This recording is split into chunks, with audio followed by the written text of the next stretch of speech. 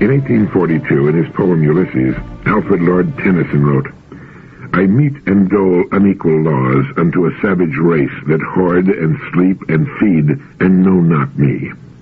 I cannot rest from travel. I am a part of all that I have met. Yet all experience is an arch, where through gleams that untraveled world, whose margin fades forever and forever when I move. This gray spirit yearns in desire to follow knowledge like a sinking star beyond the utmost bound of human thought. The lights begin to twinkle from the rocks. The long day wanes. The slow moon climbs. The deep moans round with many voices. Come, my friends, 'tis not too late to seek a newer world." All experience is an arch, where through gleams that untraveled world, whose margin fades forever and forever when I move. You know, if there were no other reason to live than to glimpse that untraveled world through the arch of our experience, it would be wonderfully worthwhile. But add to that the fact that no two of us sees the untraveled world, the future, and what it holds in the same way. We cannot, because no two of us is alike. In fact, there never have been two people who are exactly alike in all the millions of years of man's development, nor will there ever be, excluding single-egg twins, which are in effect one person in two bodies. In his excellent book, The Social Contract, Robert Ardrey gives us the reason that no two of us can be exactly alike. The principle is that of recombination. In the act of conception, two parents with different combinations of paired genes contribute half of the resources of each to what becomes a new genetic proposal. The fertilized egg, this randomly determined recombination of parental possibilities, is an accident of staggering possibilities. Theodosius Dobzhansky, an inheritor of Morgan's fruit flies and today, philosophically, the most equalitarian of geneticists, has described the theoretical Mendelian consequences this way. If the parents have 5 pairs of genes, then there are 32 possible recombinations. If they have 20 pairs, then the possibilities amount to 1,048,576. If they have 32 pairs, then over 2 billion new opportunities confront the offspring. Yet the simplest of animals has genes in the hundreds, and the human being has far over 10,000. We have no comprehensible mathematics to describe the chance against recombination producing 2 identical human beings. It's a job even our most advanced new generation computers would just sit and short-circuit over. Even in the case of brothers and sisters, the chance is 1 in a trillion that any 2 siblings will be genetically alike, even though they have the same parents. The accident, which determines in such large part what you or I will be, prohibits identicality. Every month a new egg slips into the womb of the female of the species, and no 2 eggs are alike. Male sperm is produced in amounts beyond counting, yet no 2 are alike. And in the first trial of natural selection, there is no determination as to which sperm will have the superior luck or vigor to win the race to the egg and fertilize it. The magnitude of the competition is such that although only 1 human being will be the normal consequence of the achievement, still a single teaspoonful of male sperm would be sufficient to father every person alive on the earth today, and all would be different. Every human being conceived by sexual recombination is a genetic accident. Every individual being is thus a pioneer, a biological adventure, a brand new first-time person on earth. No one like you can exist in your species. Common heredity may provide a common disposition among contemporaries or a limited likeness between ancestor and descendant. But the strategy of sex denies the prison of identicality. If you were not created equal, and here we must ask equal to what or to whom, you were yet created free. So we stand, you and I, in the arch of our experience and face the untraveled world of tomorrow. Here it's good to remember the quotation from the book, The Nature of Man. Man tends to achieve his being inasmuch as he develops love and reason. Now, with these obviously great goals before us, the development of love and reason, and the awareness of the world of opportunity that lies before us, well, things can get much better and a whole lot more interesting. But, as Pierre Berthaud writes in The Future of Man, what is man, and who is man? Whom and what do we mean exactly when we say that word? In this context, we normally mean the Western white civilized male adult, who is in fact only a very small percentage of the human race. Even if we consider, perhaps rightly, that this sort of human being outweighs in importance the rest of humanity. But if we take another index, for instance, a statistical one, we would mean and consider as typical for mankind the largest race, age, and sex group. That is, young Chinese females. I like that quotation because, like a bucket of ice water in our face, it straightens us up, opens our eyes, and makes us see humanity from the standpoint of love and reason in an entirely new light. Our rewards will be in proportion to our service. We are here to serve other human beings. We will grow through the arch of our experience into the opportunities of tomorrow to the extent that we develop love and reason. Now let's look at our opportunities for what they really are, not local or regional or national or continental, but global, universal. How can what we do help human beings everywhere on Earth, serve human beings everywhere on Earth, and do it from the standpoint of our originality as persons? It gives a whole new dimension to the word opportunity, doesn't it? But why then do we seem to move so tentatively, so fearfully, through the arch of our experience into the unknown? Russell has written that our instinctive emotions are those that we have inherited from a much more dangerous world, and contain, therefore, a larger portion of fear than they should. We mentioned the geneticist Theodosius Dobzhansky. In his book, Man Evolving, he writes, "By changing what he knows about the world, man changes the world he knows. And by changing the world in which he lives, man changes himself." And Dr. Frederick L. Pollack, in his book, The Future of Man, writes, "Through his images of the future, we come to know man, who he is, and how he wishes to be, what his thoughts are, what he values most highly, what he thinks is worth striving for, and whether he thinks it's attainable. Certain types of men hold certain types of visions, subject to their temper and spirit. Tell me what your vision of the future is, and I'll tell you what you are." Well, what's your vision of the future? Your future and the future of man. Do you believe that Harvey Cox in his book, The Feast of Fools, that man is a transient eczema on a small planet in a third-rate galaxy?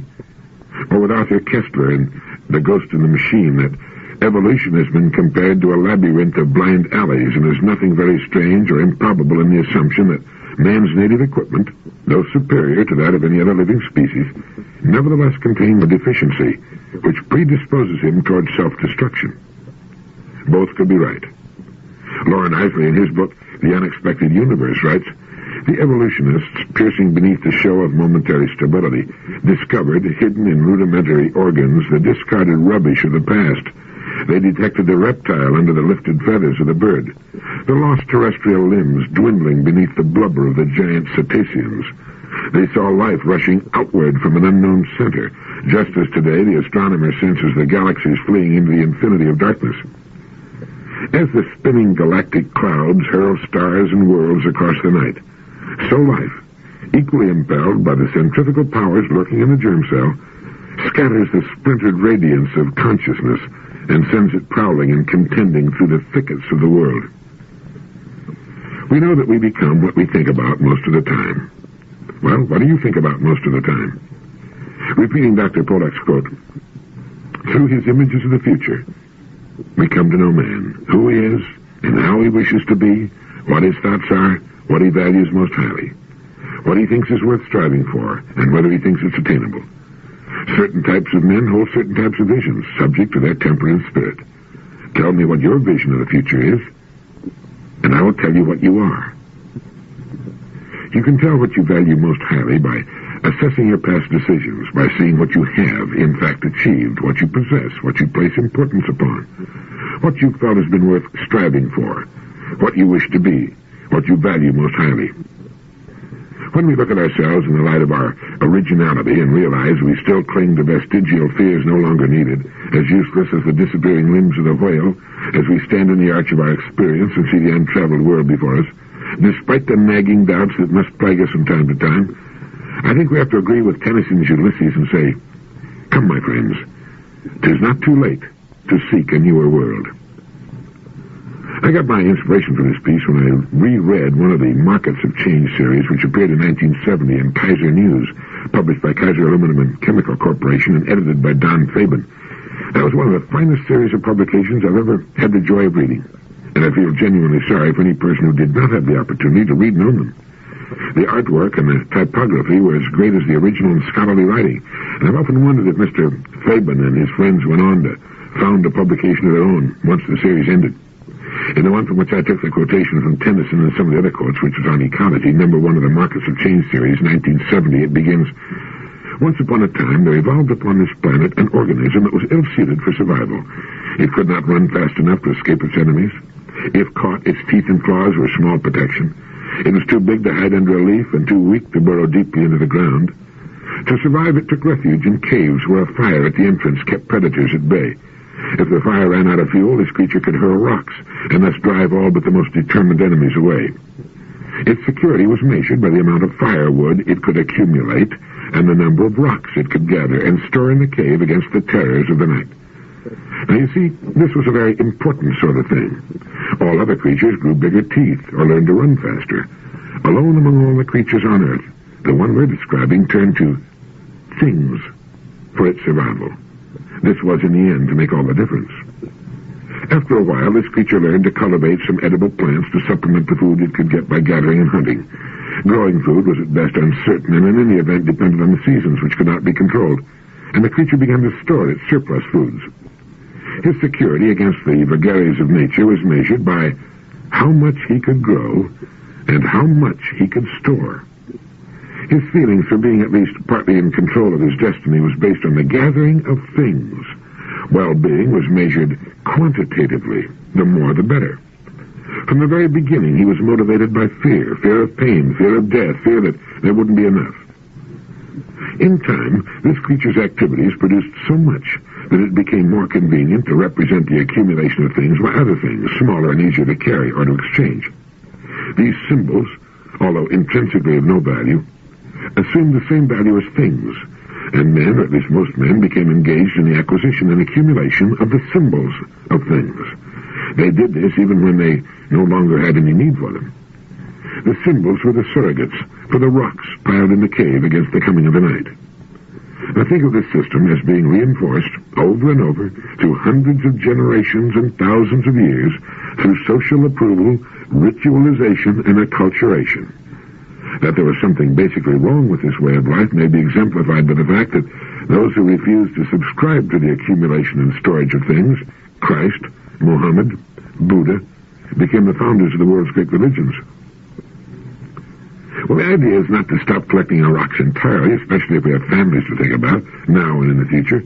The idea is to collect our rocks wisely, or in these days, just collect a few. I attended a conference in Palo Alto, California recently, sponsored by the College of Financial Planners, of which I'm a regent, and where one of the excellent speakers, Mr. Philip L. Ramsdell, pointed out that 96% of the American people fail to achieve financial independence. The reasons for the virtual total state of impecuniousness rampant in the world's richest country are four. One, the high cost of living. That is, price and wage spirals, inflation. Two, the high cost of living high. Consumerism and the credit card society and philosophy, where people in the millions are searching frantically for things to buy instead of putting the same money to work in income-producing property or investments. Three, high taxes and multiple taxes and taxes on top of taxes, taxes which make our real take-home income look like a sheared sheepdog. A family finds it's earning $20,000 a year, according to the latest raise in pay. The man and his wife are ecstatic. What they fail to realize is that the raise in pay has only kept pace with the rising cost of living. But at the same time, the raise in pay has placed them in a new tax bracket. They're now paying more taxes on money, which does not constitute a raise in real pay at all. But they don't realize that, and they move to a larger house, basing their choice of home on the old funny multiple of 4 times annual income. But they think their annual income is $20,000 a year, when in actuality, it's more like $12,000. And they start living on $20,000 a year and trying to pay for it with $12,000. And it's then they find themselves getting behind what's known as the power curve, according to Mr. J. Chandler Peterson from Atlanta, an expert on financial planning. They find themselves borrowing money this year to pay last year's income taxes, then find that they have to pay this year's taxes, plus the amount they borrowed, plus the amount it takes to live on their new higher standard, which is based on the amount of money they're not really earning anyway. Add to this the higher cost of living, everything from schools and lawn tools to eggs and gasoline. Our new young executive with his Brooks Brothers suit and Sears Roebuck underwear finds that he's developed an entirely new capacity for sweating and lying with his eyes wide open in the dark. So number one is the high cost of living. Number 2 is the high cost of living high. Number 3 is high taxes. And number 4, according to the very knowledgeable Philip L. Ramsdell, president of Combined Financial Corporation, headquartered in San Jose, California, number 4 is the high cost of leaving, which in all likelihood will bring Mrs. Executive face-to-face for the first time in her life with the costs of probate and the wolves of the IRS with regard to estate taxes. As one man at a conference put it, at one time we all lived in a large pasture in which we were free to frolic, work, eat, and reproduce. And then the government cut the pasture in half, and we found ourselves with less room to play in. Then it was cut in half again, and again, and again. Anyway, it's not too difficult to see why 96% of the American people wind up flat broke and disillusioned about how to play the collect the rocks for the cave game. Now, it's true that some people are able to collect these simple things, money, even when they no longer need it. But they constitute perhaps 1/2% of the population. And it's perhaps better to have a few more rocks than you need, since none of us knows for sure how long he's going to live and need them, than it is to run out of them entirely when we're 65 and still have 15 to 20 good years ahead of us. Let me try to remember an example of how what seems to look good can be something entirely different in reality. It was an example given by Mr. Chandler Peterson of Atlanta. Let's say you have $10,000 invested at 10% compounded, a very handsome rate of interest, you'll agree. That brings you a return of $1,000. But you're on the 50% tax bracket, which cuts that down to $500. Add state and local taxes, which take another 6% or 7% bite, and you've got $460 or something, and we're being very generous. The rate of inflation this past year was figured at 7%. Well, when Mr. Peterson got through, you had a net return on your 10% of $10,000 of, get this, minus 2.5%. What looked like a truly regal return on your money was in actuality putting you in the hole. That's why the majority of working people in our society have a negative cash flow. Earnings do not produce security. We need to put that $10,000 into a tax-deductible investment that will produce no current taxable income, that will produce tax-free buildup, and eventually, when we need it, a tax-favored payout, such as capital gains. In addition, we need an orderly method of transferring our estate at death through an IRS-approved investment and trust arrangement. But first, we need to find the income to work with our financial planner so that we can create a meaningful estate. And to do that, we must either augment our means or diminish our wants, as Ben Franklin suggested. We must live within our means, whatever those means happen to be. If we can theoretically afford to live in a $100,000 home, let's live in a $50,000 number and agree to apply the 2-point common sense rule to everything we buy or want to buy. Whenever we find ourselves facing a buying situation, we test it against 2 questions. 1, do I really need it? Is it necessary? And 2, can I afford it? The second question should be based on an actual understanding of what our true income is, after taxes, after expenses, and after provision for our future. At the seminar, a case was brought out about a high-income doctor who faced imminent bankruptcy. He was deeply in debt, owed last year's taxes, and was living beyond his means. Working with his financial planner, in 2 years he was debt-free and saving money the right way. It's seldom too late to get squared away, but we must guard against letting our living standard go up as our income goes up, because as a rule, it's not a real increase in income at all. It's just keeping pace with inflation and putting us in progressively higher income tax brackets. Albert Camus wrote in his notebooks, "It is a kind of spiritual snobbery that makes people think they can be happy without money." And if you don't think he's right, try it sometime. Ogden Nash in The Terrible People wrote, "Certainly there are lots of things in life that money won't buy, but it's very funny. Have you ever tried to buy them without money?" What do those who are trying to help the poor and the disadvantaged want? They want and need money. They clamor for federal and state money. They need federal and state money, but that money comes from hard-working people. It comes out of the money earner's pocketbook, whether it's a person or a company. All of it comes from taxes. We need to clean up the ghettos. It takes money to do it. We need to build whole new clean communities, better schools.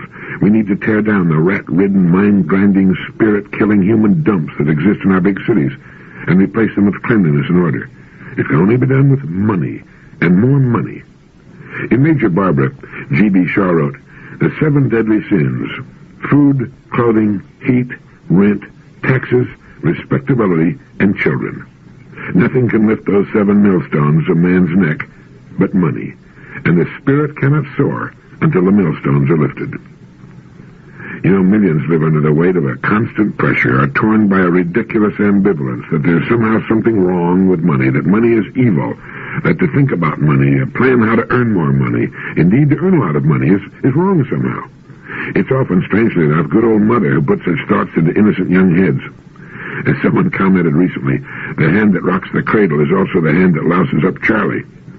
Yet that same mother would have been, and even may have been, in a heck of a fix without money for good shelter, warm clothing, good food, medical care, and some of the amenities of life.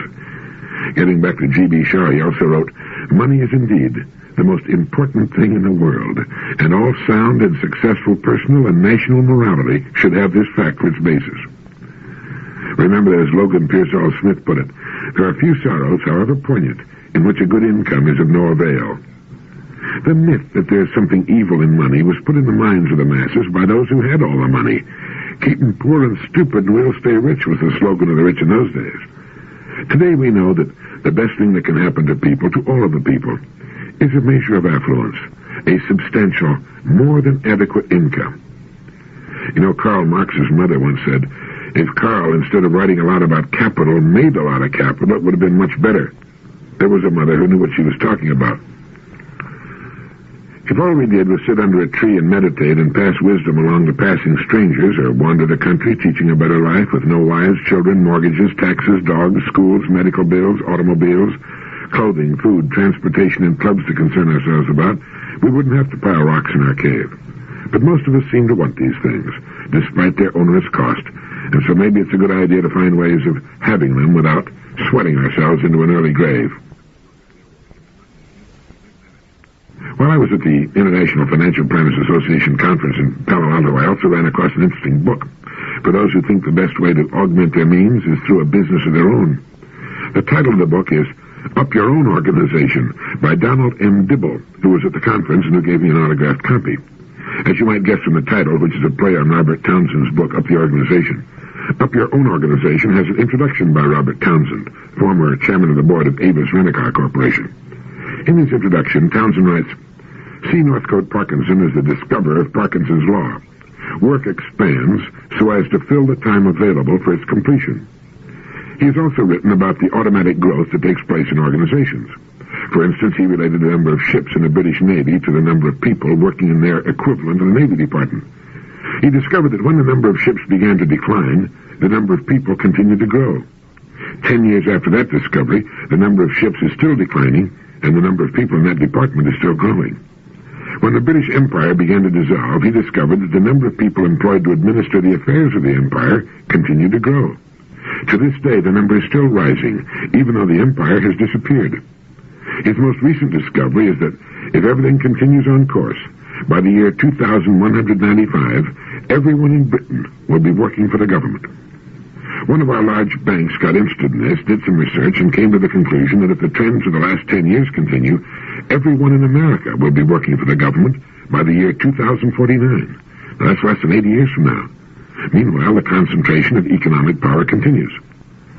Anthony Jay, in his new book, Corporation Man, published by Random House, concludes, "It seems almost inevitable that, well before the end of this century, most of the wealth of the Western world will be controlled by 300 to 600 giant international corporations.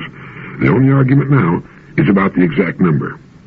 And Townsend goes on to say, "As an escapee from both the American Express Company and the International Telephone and Telegraph Company, as a longtime non-admirer of big government, and as an ardent lover of human beings as individuals, I must confess that I'd almost rather see the kids reduce the country to rubble than see it pass into the clammy hands of a few hundred politicians and top corporation executives. The only thing standing in the way may be the person with enough guts to check security and start his own business. This book, Up Your Own Organization, is for that person. To me, he and his ilk are the last remnants of humanity, the only real human beings left. This book is for the individual who has been wondering for a long time whether life has to be the way it is in that big organization he or she works for. 10% chicken salad and 90% chicken you-know-what. Wouldn't it be fun, asks this individual, Robert Townsend writes, to see if we could start a new company dedicated to chicken salad. Chicken salad for the customer, for all the shareholders, and for the employees, most of whom will be shareholders too. On the plane flying back to Florida from San Francisco, I did a pretty good skimming job on Mr. Dibble's book, and if you've tried with the idea of joining the drawn-faced, hollow, staring-eyed, trembling hands group known as entrepreneurs, who sometimes get very rich, and sometimes work their you-know-what off for 40 years for less money than they could have made if they'd stayed with old ABC Company in a 40-hour week, and who sometimes end up in bankruptcy, by all means buy and read Up Your Own Organization by Donald M. Dibble, published by Hawthorne Books. As the late Vince Lombardi once said of the forward pass in football, only 4 things can happen to a forward pass, and 3 of them are bad. Going into business for yourself is on the same order, but what would football be without the forward pass? And what would this country be without entrepreneurs? The definition of entrepreneur is one who assumes the risk and management of business, an enterpriser. And I read in Ethics, the International Journal of Social, Political, and Legal Philosophy, published by the University of Chicago Press, in an article, Kierkegaard, The Self and Ethical Existence, by George J. Stack of the State University of New York, a quotation of Kierkegaard that should make us all stop and think. He said, "There is nothing of which every man is so afraid of as getting to know how enormously much he is capable of doing and becoming." There is nothing of which every man is so afraid of as getting to know how enormously much he is capable of doing and becoming. And then Stack writes, one can refuse to seek self-knowledge, can live an unexamined life, or can fall into moral indifference. But the life of such a being is not the life of a person, nor of an authentically existing individual. And again he wrote, not to take up responsibility for oneself is to lose the possibility of being a self. And by coming to know the actual self as far as this is possible, one accepts responsibility for what one has been, and one is now capable of deliberate choice. Choice integrates the various aspects of the self, unifies and consolidates the diverse, often contradictory tendencies of the potential self. Well, that's a tremendous article. I wish we could give you the whole thing. If you write to the University of Chicago Press, I'm sure they can supply you with a copy, and I think you'd enjoy Ethics as much as I do. In another place, Professor Stack writes, one of the most primitive forms of self-alienation is manifested when an individual does what they want him to do. They meaning significant others, dominant or influential others, even though it's something which he consciously does not want to do. Perhaps we should hit those points in order. First, it's by finding ourselves that we can come to know how enormously much we're really capable of doing and becoming. It is not by acting a part, trying to live like other people, living a second-hand and derivative life, that we come to know our real powers. It's by finding ourselves. It's by examining and exploring ourselves and taking full responsibility for ourselves. Not to take up responsibility for oneself, as Professor Stack writes, is to lose the possibility of being a self. And by coming to know the actual self as far as this is possible, one accepts responsibility for what one has been, and one is now capable of deliberate choice. Choice integrates the various aspects of the self, unifies and consolidates the diverse, often contradictory tendencies of the potential self.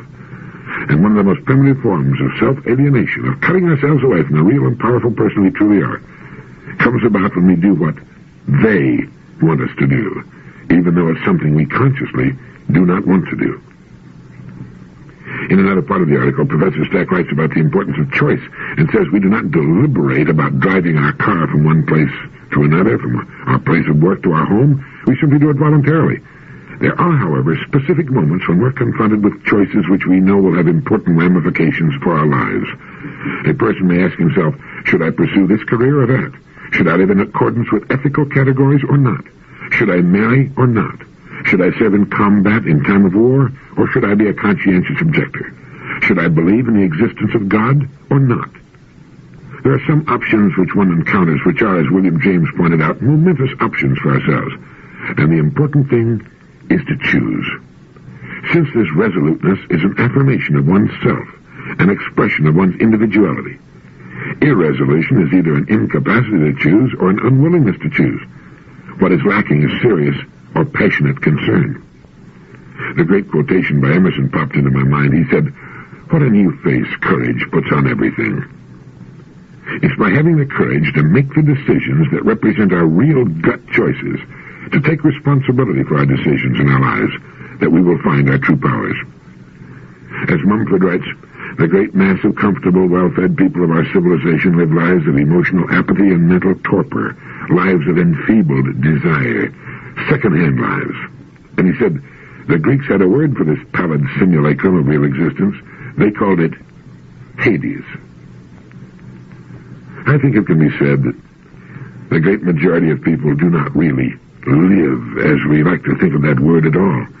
They spend their lives as puppets, with the strings in the hands of they. What they say, what they think, how they live. George Stack reminds us that Socrates held that it is by no means necessary that everyone become a man, and Kierkegaard held it is by no means necessary or inevitable that one become a person or an integral self. The act of choosing is not only individuating, but it's an act whereby the individual both expresses and attains freedom. The primitive freedom an individual has is the freedom for possibility. Before William James, Kierkegaard insisted that only in a world in which there is possibility is freedom itself possible. And he writes, an individual who chooses himself ethically, chooses himself as this concrete individual who exists here and now, and whose present existence has been shaped by causal factors which he appropriates.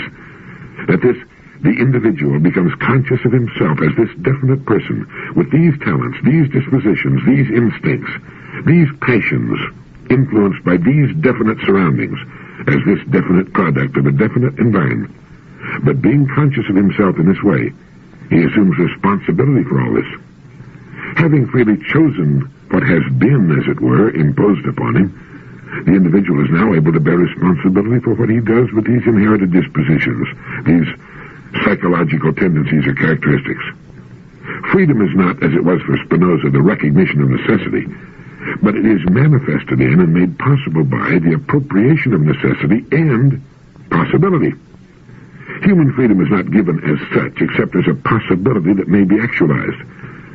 It is the finite freedom of a person who is shaped and influenced by some circumstances which are outside his power. Man is determined in his being, but determining in his becoming. Choosing oneself as determined is a condition for the possibility of realizing oneself as free for possibilities posited for oneself. And not to act on a possibility is to run the risk of losing that possibility as possibility. And I've long been of the opinion that trying to play it too safely is about the best way in the world to remove most of all possibility from our lives and end by missing the boat, by missing ourselves and our powers. Dr. Frederick S. Perls agreed with this idea too.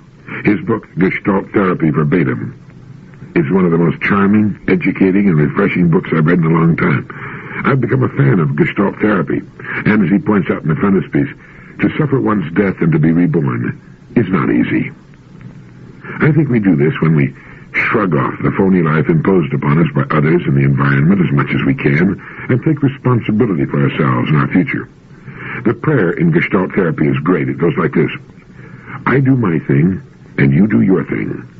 I am not in this world to live up to your expectations, and you are not in this world to live up to mine. You are you, and I am I. And if by chance we find each other, it's beautiful.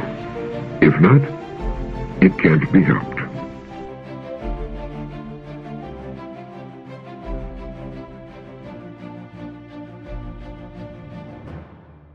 The great Robert Louis Stevenson has long been one of my favorites, not just as a great writer, but as a man as well. Plagued by a frail body and poor health, destined to die at just 44 years of age, he put more living, more travel, and more work and talent into his short time here on Earth than a million so-called average men. The author of Treasure Island, Kidnapped, Dr. Jekyll, and Mr. Hyde, Stevenson once wrote in a small essay, as courage and intelligence are the two qualities best worth a good man's cultivation. That's good, isn't it? Courage and intelligence. So it is the first part of intelligence to recognize our precarious estate in life, and the first part of courage to be not at all abashed before the fact. A frank and somewhat headlong carriage, not looking too anxiously before, not dallying in maudlin regret over the past, stamps the man who is well armored for this world, and not only well armored for himself, but a good friend and a good citizen to boot. We do not go to cowards for tender dealings. There is nothing so cruel as panic. The man who has least fear for his own carcass has most time to consider others. So soon as prudence has begun to show up in the brain like a dismal fungus, it finds its first expression in the paralysis of generous acts. The victim begins to shrink spiritually. He develops a fancy for parlors with a regulated temperature. The care of one important body and soul becomes so engrossing that all the noises of the outer world begin to come thin and faint into the parlor with the regulated temperature. He makes some important points in those few words, don't you think?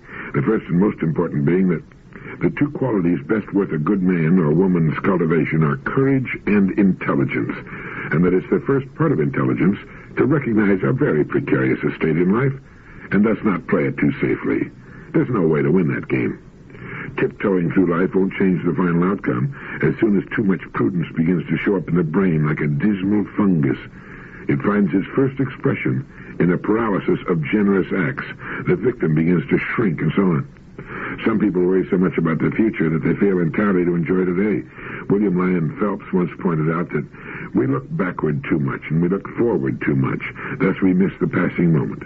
In our regrets and apprehensions, we miss the only eternity of which man can be absolutely sure, the eternal present, for it is always now. The fear of life is the favorite disease of the 20th century. Too many people are afraid of tomorrow. Their happiness is poisoned by a phantom. Many are afraid of old age, forgetting that even if they should lose their bodily vigor, weakness itself may minister to the development of the mind and spirit. Instead of chagrin over the past and alarm over the future, suppose we consider our opportunity. As Emerson put it, write in on your heart that every day is the best day in the year. No man has earned anything rightly until he knows that every day is doomsday. Today is a king in disguise. A small lesson from three great minds, Stevenson, Phelps, and Emerson. Courage and intelligence are the two qualities best worth our cultivation, and don't play it too safe. The man who has least fear for his own carcass has most time to consider others. There's a little green paperback book entitled The Gospel of Emerson, put together by Newton Dillaway and published by Unity Books, Lee's Summit, Missouri. It's a book which, if you read it quietly and thoughtfully, will bring a marvelous new peace and understanding. Emerson was one of the truly gifted intellectual giants of all time. He saw things with a wonderful clarity, through layers of the obvious and commonplace to the kernel of truth that lay within. In reading the little book on Emerson, I came across this line hidden down at the end of a paragraph. People wish to be settled. Only as far as they are unsettled is there any hope for them. You know, that takes some thinking to understand, but it's one of those statements we know intuitively to be true. Even though we strive to become settled and seek the mirage of security, we know that we do our best, think our best, accomplish most, and most certainly live more fully when we're unsettled. As Emerson put it, only as far as they are unsettled is there any hope for them. In other words, feel there's no what's good for us. There's a security of a kind available to each of us, more than we require really, but it's inside, not outside. It's to be found in the development of ourselves as creative, productive beings, loving and thinking persons. That real security is to be found. It cannot be outside of us. If we're not secure as persons, we will only stew and worry about any other sort of security of being settled. And so we usually strive hardest for a chimera, and that's what often brings so much disillusionment in later life, when people begin to sit around and stare at each other and wonder what they've been up to. Being settled is all right for cows and goldfish, I suppose, although I'm not at all sure about that. But being settled doesn't seem to work at all with human beings. They get nervous and querulous, start snapping at each other. They also get fat and sloppy and turn inward upon themselves and get unhappy expressions on their faces when they've been settled for very long. They find that the very thing for which they've striven for so long is not what they want at all. It's the fun of the journey, but usually in belated retrospect it really matters. It's while they're striving that they reach their heights. Only as far as they are unsettled is there any hope for them. How often a successful man hears his wife say, "It was a lot more fun when we were living in a walk-up apartment and counting our pennies to make ends meet. We were happiest then." And the fact is that they probably were. But did they know it then? Living on the edge, striving toward goals still fairly distant, brings out the best or the very worst in people. If they're wise, it brings out the best. If they're ignorant, it can bring out the worst. But being settled, having it made, as we say, seldom brings with it much enthusiasm. And Emerson also said, nothing great was ever achieved without enthusiasm, and we are most enthusiastic when we are as yet unsettled. There are many paradoxes in life, and one is that while people wish to be settled, it is only as far as they are unsettled that there's any hope for them. John Handy, president of Handy Associates, New York Consultants, has said that 1 out of every 3 middle managers could be fired with more gain than loss to his company. And that's especially true in larger companies, says Mr. Handy. Calling him, every third middle manager, calling him the corporate parasite, Handy says he fits the following description. He never makes a meaningful decision that helps increase profits. He spouts cliches and bromides when confronted with a question or problem. His time schedule is vague. He's never presented with or always manages to avoid a task which demands measurable results. He constantly asks questions and seldom presents ideas. He's never under any real pressure to produce. He's a fence-sitter who skillfully manages always to wind up on the winning side, and when he's on vacation, things go just as smoothly without him. What about the manager of tomorrow?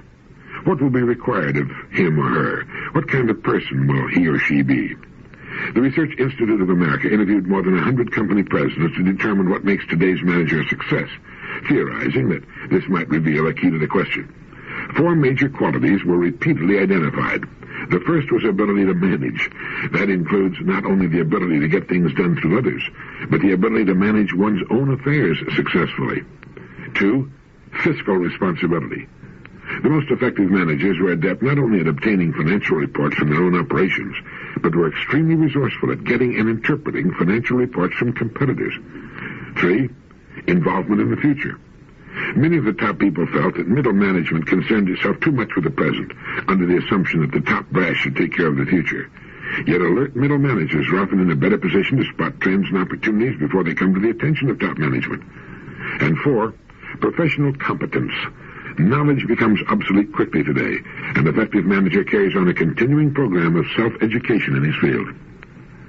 The management of business is often and quite aptly compared with the parent, so I suppose it can be said that the good parent will follow along much the same lines, manage one's own affairs as well as get things done through others, fiscal responsibility, handling finances wisely, making sure there's a profit left over at the bottom line at the end of the year, involvement in the future, planning ahead, alert for opportunities, and professional competence, involving a never-ending program of self-education through study. And the good manager and parent says to those in his charge, you can become anything you seriously want to become. My job is to help you become it. That kind of statement has a double-barreled effect. First, it indicates that we should all be striving for something, and second, it indicates a willingness to help. Attached to the telephone of a young executive of my acquaintance is a small sign that reads, God give me the wisdom to be as smart as my customers. You know, there's a ton of good sense and worlds of growth opportunity lurking in that small, pithy comment. If there's one attitude common among those who serve the buying public, it's often an attitude which says, okay, dummy, what'll it be? It's an attitude which makes the mistake of assuming that because I work in this business, I know all there is to know about it, while the customer doesn't know anything about it at all. Because of that situation, I am infinitely wise, while the customer I now see approaching is infinitely stupid. Now, I don't mean to say that all who serve the public feel that way by any means. A good percentage of them are great and a joy to do business with, and we remember them and go back to them whenever we can. And I don't mean to pick on the salespeople or the service people particularly. The boss is the one who frequently makes the mistake of underestimating the public, or assumes most people are as dumb as he is. Some time back, I was checking into a motel, and soon I was back at the desk, asking them to make reservations for me somewhere else. The girl asked me what was wrong, and I simply said, your motel isn't good enough. Traveling is tough enough without having to stay in a small, dirty room with an indifferent shower that goes from scalding hot one minute to ice cold the next, with a tile and plaster falling off the walls and ceiling. They underestimate the customer, or feel they have a lock on business whether the customer likes it or not. The primary function of any organization is to help man enjoy a more meaningful existence. That little legend ought to be cast in bronze and put every place in a business firm. The primary function of any organization is to help man enjoy a more meaningful existence. Now, if it isn't meeting that qualification, the people in it should get into something else, should give some thought to going straight. The definition of genius is to think in unhabitual ways. A day should never pass in which people in business do not ask themselves, how can we do a better job of serving our customers? But the number of businessmen who ask themselves that question every day, you could fit easily into the back seat of a Volkswagen. Instead of concentrating on the cash register, if they would concentrate more on serving the customer, the cash register would take care of itself. We shouldn't get our causes and effects mixed up. By making our product or service right, all else will fall into place. It's just a matter of time and perseverance. But we should never underestimate the customer and his natural desire for quality, for value for his time and money. The business people who have heeded that kind of thinking have prospered. Anyway, it's a good idea, that little sign. God give me the wisdom to be as smart as my customers. And we might add, and to serve them as I enjoy being served when positions are reversed. And that business of thinking in unhabitual ways can also bring a fresh, clean breath of renewal into a business. Imagination, you know, is everything. Wilfred A. Peterson, author of The Art of Living in the World Today, writing in Science of Mind magazine some time back, quoted Felix Adler, who once said, "I am grateful for the idea that has used me." And Peterson went on to say there are millions of great ideas in the world waiting for men and women to use them, for people to dedicate their minds, hearts, spirits, eyes, ears, hands, arms, and legs to putting those ideas into action. There's no lack of ideas waiting to be used. There's only a lack of people willing to use them. The idea of the electric light used Edison. The idea of flying the Atlantic used Lindbergh. The idea of saving the Union used Lincoln. The idea of building a hospital in Africa used Schweitzer. The idea of writing Uncle Tom's Cabin used Harriet Beecher Stowe. Ideas use men when men work for those ideas, when men are dominated by those ideas and make them a part of themselves. The ideas need not be world-shaking. Ideas may be limited and yet meaningful. The idea of a new school in the community, the idea of a new church. There are ideas for thousands of projects that will contribute in large or small measure to mankind. Ideas of themselves do nothing. Used by men, they can do anything. The idea of peace is a great idea, perhaps the very greatest, that men should open themselves to and be used by. The idea of war has been used by man for far too long a time. It sent millions marching to their death, destroyed cities, wrecked the world. We need to be gripped by the idea of peace. We should get it into our hearts, into our bloodstreams, into our bones, and make it a part of ourselves. It's been waiting around for a long time for men to use. The supply of great ideas is inexhaustible. Let a great idea use you. Stand up for it, work for it, teach it, sell it, crusade for it. Help a great idea to become a reality through you. Well, I think that's a great little piece, because it should make clear to those who are searching for something to do, some kind of work to get into, a way in which they can not only find something to do, but at the same time be swept up and along by an idea that's bigger than they are. Find an idea you think is interesting and exciting and jump into it with both feet, head, hands, and heart. Let a great idea use you. A great idea might be to build and operate the best business of its kind. Marshall Field had that idea. Great restaurants, hardware stores, supermarkets, any sort of business. You don't have to make a great invention or win the Nobel Peace Prize. A business motivated by a great idea will succeed out of all proportion to a business operating only for profit. So will a career in anything, selling, law, medicine, farming. A person moved by an idea that's bigger than he is can move a lot of mountains during his lifetime. A great idea is like a broad, swift river. Once you've found the one you want, all you have to do is jump in and start swimming. It'll carry you along much faster than you could have traveled otherwise. In the world of today, it seems that each of us needs to choose between one of three courses. Recognizing that we are undergoing changes unprecedented in human history, we can choose to escape from the world, to help build a better world, or to just hang on for dear life and hope that the whole thing doesn't fly apart during our lifetimes. Now, how about you? Which course are you taking? Sometimes I think it's possible to escape and help in the reconstruction. In Lewis Mumford's book, The Story of Utopias, he talks about some of these things. It isn't that things are necessarily bad now. Much is very good. Much is almost too good, it seems, for people who have not learned to cope with success, but nothing or very little is as it was. We're in a whole new ballgame, and it takes some shifting of gears. We found, for example, that affluence does not satisfy wants. It simply creates new ones, more voracious, more difficult to satisfy than the old ones. Utopia involves the satisfaction of wants, as Mumford points out, but the wants of man are insatiable. Supply one, and two rise to take its place. And man is the only creature so constituted. Satisfy the wants of an animal, and he'll drop off into a peaceful sleep, totally content. Not man. Satisfy man's wants, and his eyes bug out looking for new ones. That's one of the reasons there's no end in sight to the possible growth of business, which is, in many ways, good. The same technology that created the monsters which terrify us now, overpopulation, pollution, wars, and crime, can contain them. Ultimately do away with them entirely, I'm sure. Technology gives us what we want. And then it lets us see, as a New York University professor put it, that while dissatisfaction may be uncomfortable, the real disasters in life come from getting what we want, but only temporarily, during man's painful maturing process. Of the three choices open to us, escape, reconstruction, or teeth-gritting and hanging on, I think most of us want to help put things together in a better way. And one way each of us can do that is to strive for quality in whatever it is we do. Simplify our lives. Cut down on the number of things we'll permit to engage our attention and make sure they're of good quality. When you're building on quality, you're building on long-term growth. If we refuse to let junk appear in our lives, it will disappear from our lives. If we refuse to buy things we think are priced too high, the prices will come down. We can make do with what we've got. If the homes in the new development all look exactly alike and there are no trees, let's don't buy one. And let's don't buy anything that has not been well constructed to last a long time. Let's carefully examine and check out things before we'll permit them to enter our lives. And most importantly of all, let's make sure that what we do is of the best quality possible. The late Pearl Buck, famed author of The Good Earth and Nobel Prize winner, wrote something for Modern Maturity magazine some time back, which was reprinted in Science of Mind, that all people, I think, might do well to read. Let me quote just a bit of it. She wrote, "Life is a continuing process. This much I'm sure of, and this much I state on a fine sunny morning as I reflect upon the fact that I have begun to live the 80th year of my life. It's an enjoyable year. I'm in good health, I have much work to do, and I enjoy myself in what I do.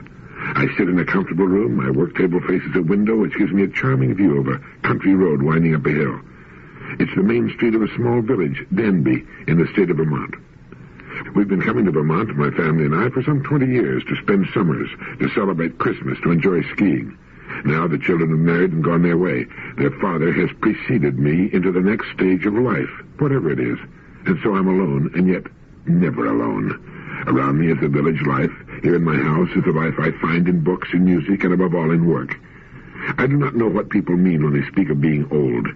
I do not know because I do not know where life begins, if indeed there is a beginning. And I don't know where it ends, if indeed there is an end.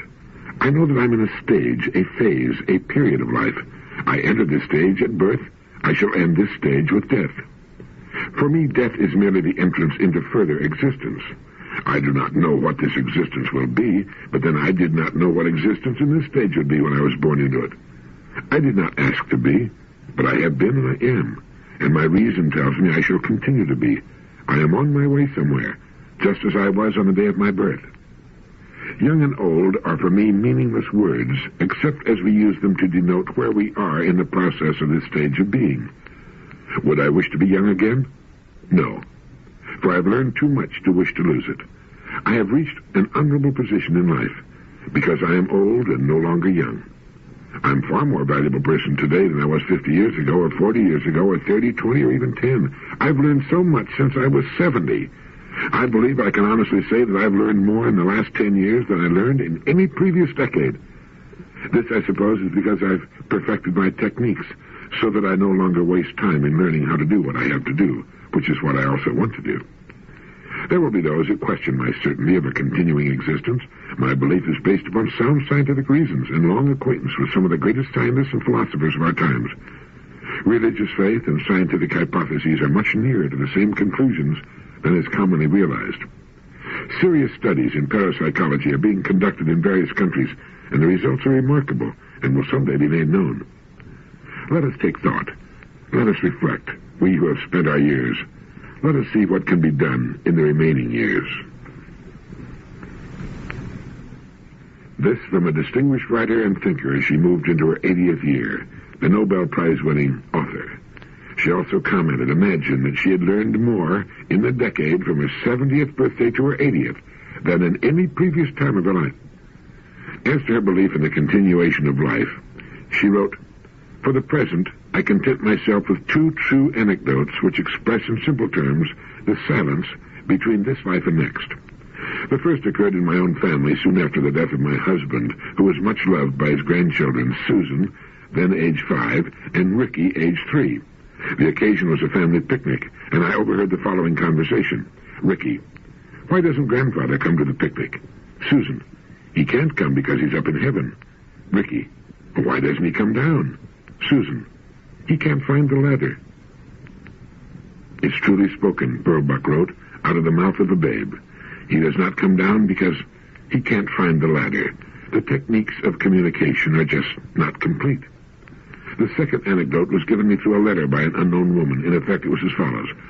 When my small children could not understand the silence between their recently dead father and us, who loved him so dearly, I explained by describing to them the life cycle of the dragonfly. It begins as a grub in water. Then at the proper moment it surfaces, finds it has wings, and flies away. I suppose I told them that the ones left in the water wonder where he went, and why he doesn't come back. But he can't, because he has wings. Nor can they go to him, because they don't have wings yet.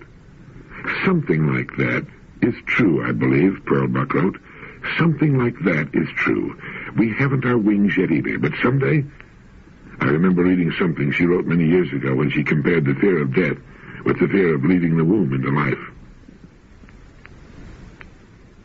The late Ernest Holmes wrote something we do well to remember every morning as we begin our day. He said, "Create or perish is the eternal mandate of nature. Be constructive or become frustrated is an equal demand. We do not all have to act or think alike, but each should give full rein to the urge within him to express his life. This thing called life is intimate to everyone, even as the law of cause and effect is available to all. Take your place, then, in the universe in which you live, having neither fear nor arrogance, but in the simplicity of faith come to believe that you are one with the creative genius back of this vast array of ceaseless motion, this original flow of life. You are as much a part of it as the sun, the earth, and the air. There's something in you telling you this, like a voice echoing from some mountaintop of inward vision, like a light whose origin no man has seen, like an impulse welling up from an invisible source. Your mind is an outlet through which the creative intelligence of the universe seeks fulfillment. It's good, isn't it? And powerful. It reminds me of Emerson's great quote that we should listen to the voice within. Create or perish, be constructive or become frustrated. We may dread the work that lies ahead of us tomorrow, but we should dread even more a time when we will have nothing at all to do tomorrow, when there's nothing for us to do. And so, let's create. Let's bring something new, something better because of us to our work, which is what creation is all about. There are all kinds of people in the world. There are the bizarre, the decadent, the bored, the disenchanted. There are the mindless hedonists, the shallow seekers of distraction. There are the glib cynics to whom nothing is or can be good or meaningful. But the happiest people on earth are those who, out of themselves, create conditions beneficial to those it has been given them to serve. They create happy homes, good meals, education, better health, enjoyment, humor, new buildings, products, services, a better job, a helping hand, better government. Wherever they are, things are better for their having been born. They bring something of themselves to their work, something that makes it better. They are constructive. They are the builders of the world. They listen to the iron string that vibrates deep within them, of which Emerson spoke. Ernest Holmes went on to say, the greatest gift life could have made to you is yourself. You are a spontaneous, self-choosing center in life, in the great drama of being, the great joy of becoming, the certainty of eternal expansion. You could not ask for more, and more could not have been given. You need not mold your life after another. Trust yourself. Believe in your direct relationship with life, and you will not be disappointed. But do not wait. Today is the time to start. Right where you are is the place to begin. Thank you.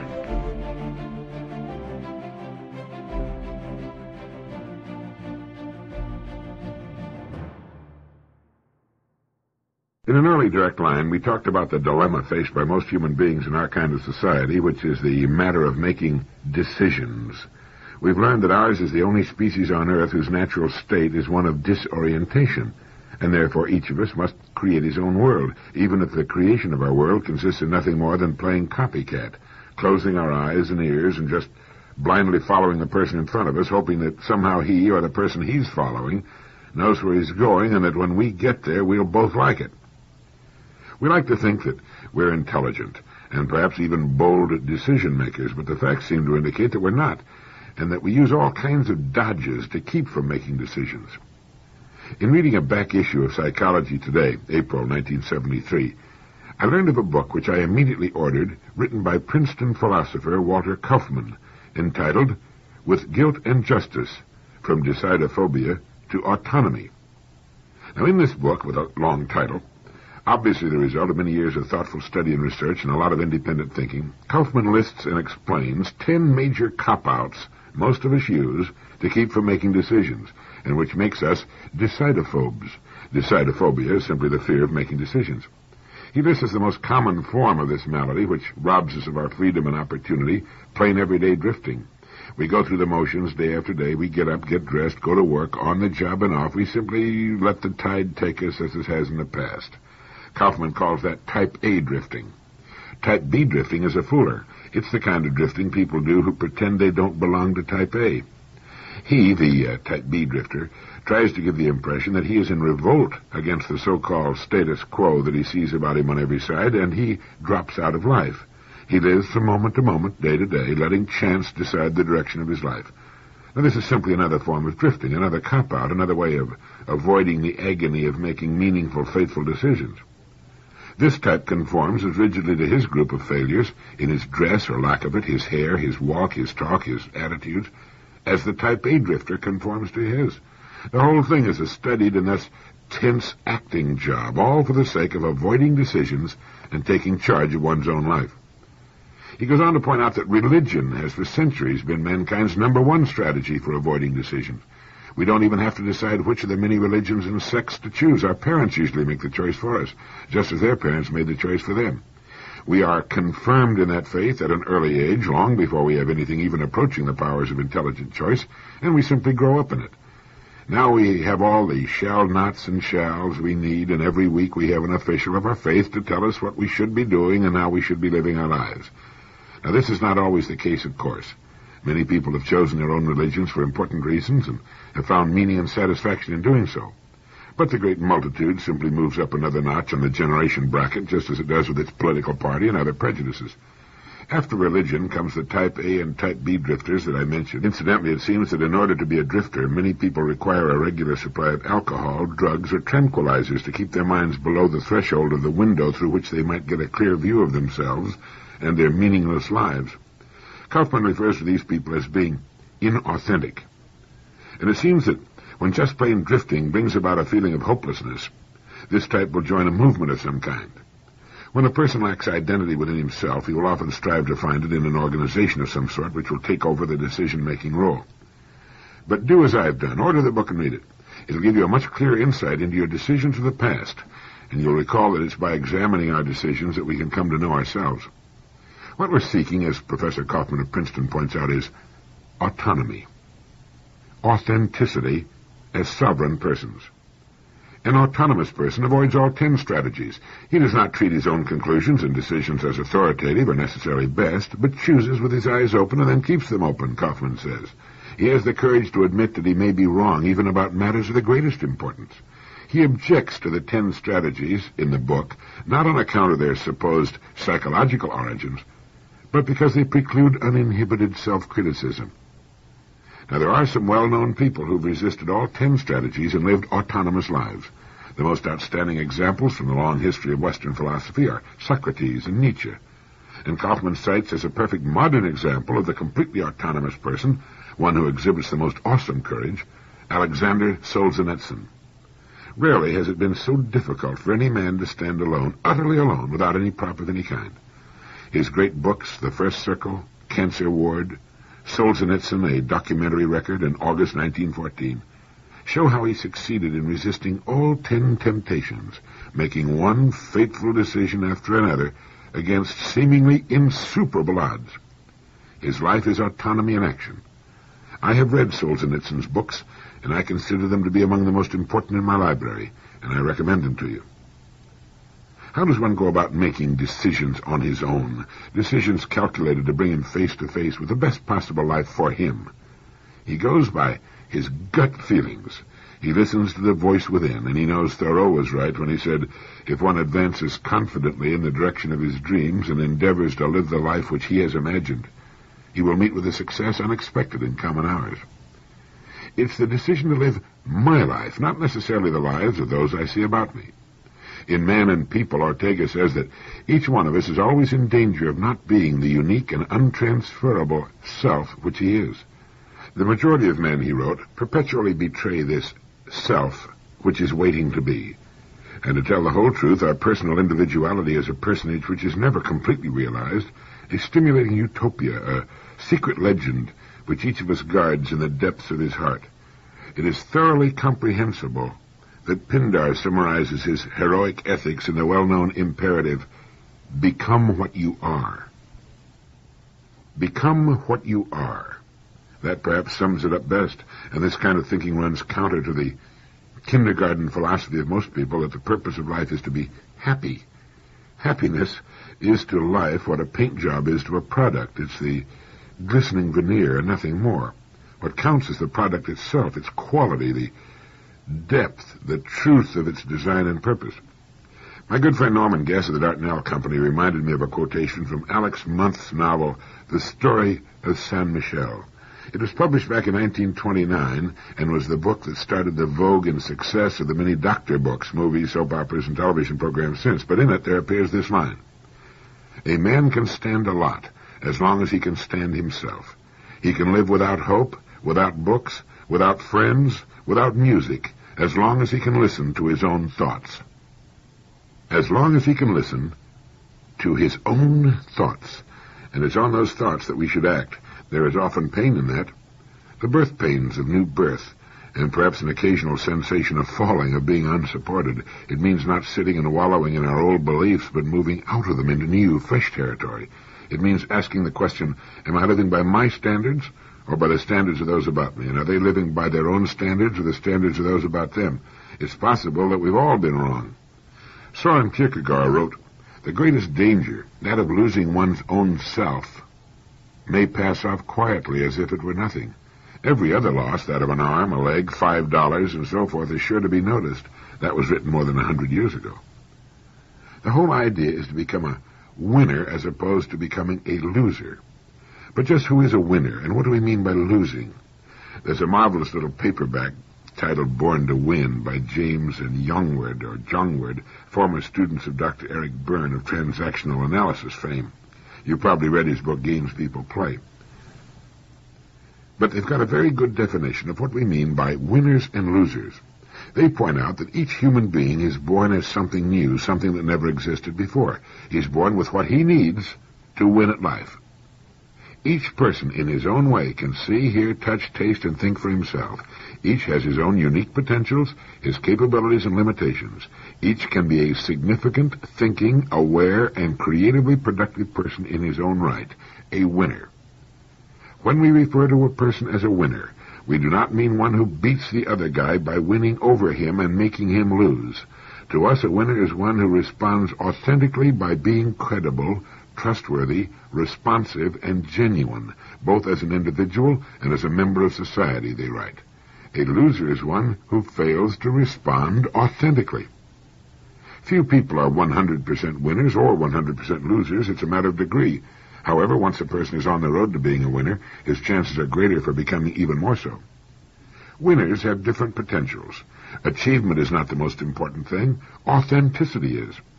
The authentic person experiences the reality of himself by knowing himself, being himself, and becoming a credible, responsive person. He actualizes his own unprecedented uniqueness and appreciates the uniqueness of others. They go on to write, he does not dedicate his life to a concept of what he imagines he should be. Rather, he is himself. And as such, he does not use his energy putting on a performance, maintaining pretense, and manipulating others into his games. A winner can reveal himself instead of projecting images that please, provoke, or entice others. He's aware that there's a difference between being loving and acting loving, between being stupid and acting stupid, between being knowledgeable and acting knowledgeable. He does not need to hide behind a mask. He throws off unrealistic self-images of inferiority or superiority. Autonomy does not frighten a winner. Autonomy does not frighten a winner. It does not frighten a Solzhenitsyn, a Socrates. The ridiculous Watergate affair, which exposed to Americans and the world the venal inner workings of politics, would never have happened in the first place if a few insiders had had the guts to stand up and act like winners. In the book Born to Win, it's pointed out that everyone has moments of autonomy, if only fleeting. However, a winner is able to sustain his autonomy over ever-increasing periods of time. He may lose ground occasionally, he may even fail, yet in spite of setbacks, a winner maintains a basic faith in himself. A winner is not afraid to do his own thinking and to use his own knowledge. He can separate facts from opinion and doesn't pretend to have all the answers. He listens to others, evaluates what they say, but comes to his own conclusions. And while he can admire and respect other people, he's not totally defined, demolished, bound, or awed by them. A winner does not play helpless, nor does he play the blaming game. Instead, he assumes responsibility for his own life. He does not give others a false authority over him. He's his own boss and knows it. A winner's timing is right. He responds appropriately to the situation. His response is appropriate when it is related to the message sent and preserves the significance, worth, well-being, and dignity of the people involved. He knows that for everything there is a season, and for every activity a time to be aggressive and a time to be passive, a time to be together and a time to be alone, a time to fight and a time to love, a time to work and a time to play, a time to cry and a time to laugh, a time to confront and a time to withdraw, a time to speak and a time to be silent, a time to hurry and a time to wait. In describing losers, James and John would write, although people are born to win, they're also born helpless and totally dependent on their environment. Winners successfully make the transition from total helplessness to independence, and then to interdependence. Losers do not. Somewhere along the line, they begin to avoid becoming self-responsible. Their winning or losing is influenced by what happens to them in childhood. A lack of response to dependency needs, poor nutrition, brutality, unhappy relationships, disease, continuing disappointment, inadequate physical care, and traumatic events are among the many experiences that contribute to making people losers. Such experiences interrupt, deter, or prevent the normal progress toward autonomy and self-actualization. To cope with negative experiences, a child learns to manipulate himself and others, and these manipulative techniques are hard to give up later in life and often become set patterns. A winner works to shed them. A loser hangs on to them. Some losers speak of themselves as successful but anxious, successful but trapped, or successful but unhappy. Others speak of themselves as totally beaten, without purpose, unable to move, half dead, or bored to death. A loser may not recognize that, for the most part, he's been building his own cage and digging his own grave, and is a bore to himself. A loser seldom lives in the present. He destroys the present by occupying his mind with past memories or future expectations. When the loser lives in the past, he dwells on the good old days or his past misfortunes. Nostalgically, he either clings to the way things used to be or bemoans his bad luck. He feels sorry for himself and shifts the responsibility for his unsatisfactory life onto others. Blaming others and excusing himself are often part of his games. A loser who lives in the past may lament, if only I had married someone else, if only I had a different job, if only I'd finished school, if only I'd been handsome or beautiful, if only my spouse had stopped drinking, if only I'd been born rich, if only I'd had better parents. They go on to describe other characteristics of the loser, such as trying to live in the future or worrying about future catastrophes. It's a book worth getting and adding to your library. I think every member of your family will enjoy reading it. It helps determine whether we're among the winners or losers, and more importantly, what to do if we find ourselves in the wrong camp. The key word in our thinking and our conduct, in our goals and in our lives is authenticity. We need to become what we are. I imagine that teachers get sick to death of hearing people tell them how to educate their charges. Everybody on earth seems to be a self-styled expert on just about everything under the sun, including that most difficult and certainly most important calling, teaching. I'm one of them, and I confess that I don't know anything about teaching. But we're looking for answers, and that's the important thing. Socrates said that the important thing is to learn how best to live our lives. I'll buy that. But how does one teach others how they can best live their lives? He can't. It's none of his affair. But more than that, he cannot tell another person how best to live his life, any more than anyone can tell him how best to live his. But some things can be taught. They can be taught so that the person at the other end becomes so emotionally involved, so moved by what he's learning, that he realizes that what he has learned can be applied to his own life in the pursuit of the goals that are important to him. Now, trying to tell someone else how to live his life is like telling children that they must add the numbers 10 and 9 and keep adding just those two numbers so that they can keep getting the number 19 as a result. It's ridiculous. Instead, we teach them how to add so that they can then add any numbers that are important to what they happen to be doing. We teach them to read so that they can read anything they desire to read, but we often don't do the best job of telling them why it's so important that they become skilled in these exercises, why it's so important to a good life, a successful life. If we teach principles and explain why it is important that we understand those principles, what understanding them can mean in our lives and the lives of those dear to us, we teach at the same time a love of learning that will remain with a person all the years of his life. If we teach a person how to successfully sell a hammer, he can successfully sell anything. It's the principles of selling he learns. The product or service can be whatever he wants it to be. And his drive, the intensity he brings to his work, will be regulated by his goals, sometimes strong, sometimes weak, depending on what's going on in his life, and on whether or not he understands that he can reach the goals he establishes for himself and those he loves. Poor motivation almost always results from confusion as to what a person wants, and or self-doubt as to his capacity to really accomplish his dreams. It's difficult for a child raised in a ghetto, who has spent 15 years or more living with failure on every side of him, to really believe that he can have anything he can qualify for. It's hard for him to understand that even though his father and mother and aunts and uncles and neighbors have all failed, he can succeed. He can have what he wants in life. But if he learns the principles that are involved and understands that if they'll work for little things, they'll also work for big things, it can revolutionize his life. I found the answer to a problem that's been plaguing me for years. During the past century, knowledge has multiplied 1,000 times faster than during all the preceding ages of man, and knowing that to be a fact, I couldn't figure out why people didn't seem to get any smarter, why the 20th century, with all its wonderful breakthroughs in all fields of human knowledge, has been one of the most barbaric in man's history.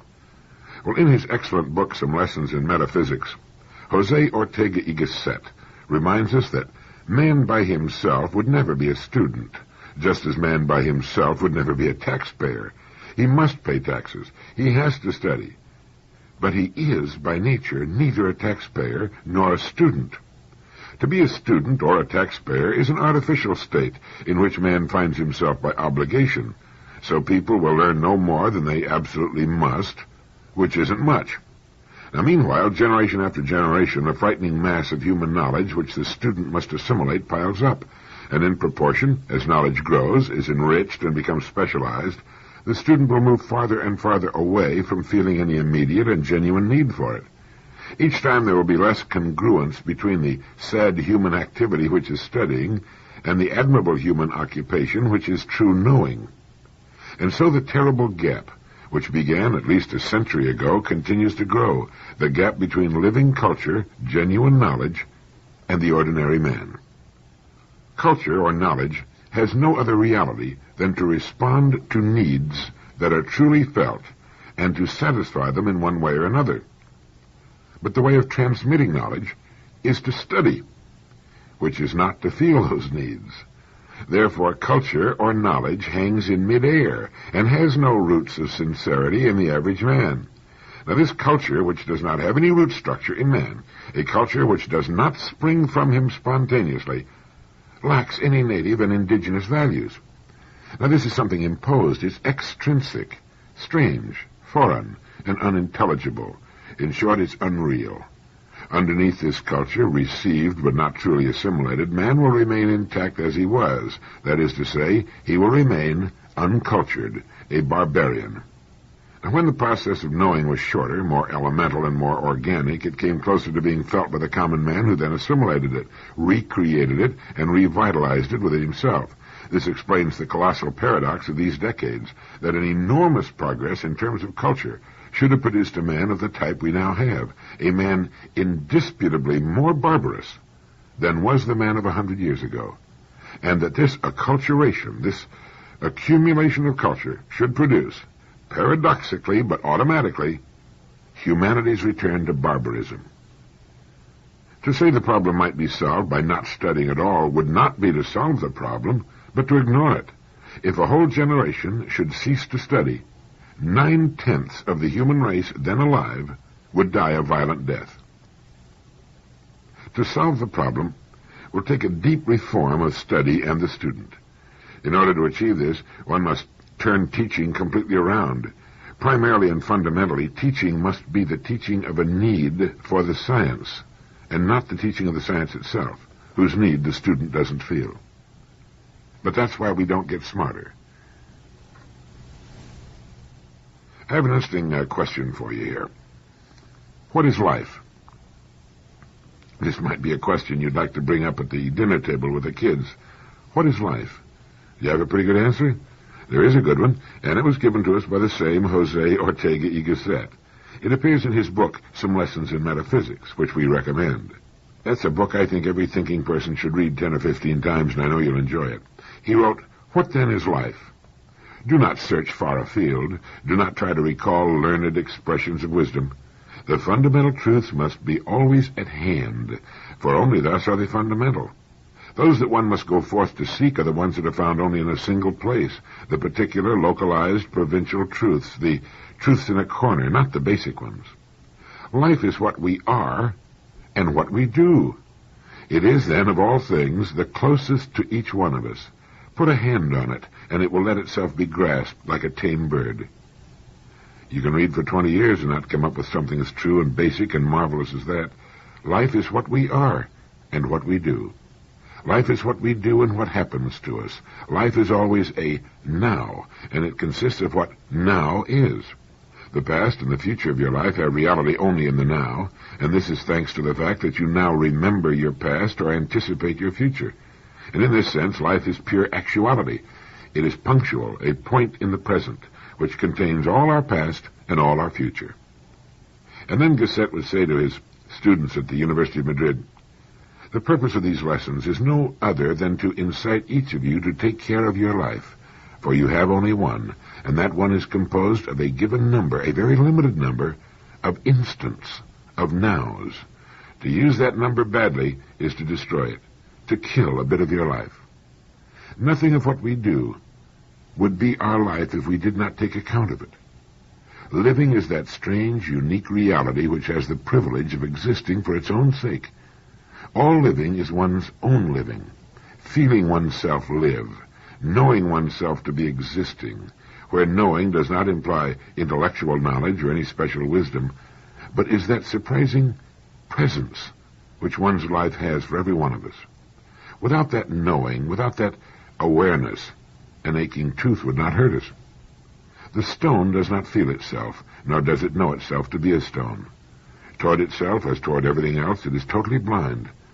Living, on the other hand, is a revelation, a refusal to content oneself with being unless one sees or understands what one is, a become acquainted with oneself. It is the incessant discovery that we make of ourselves and of the world around us.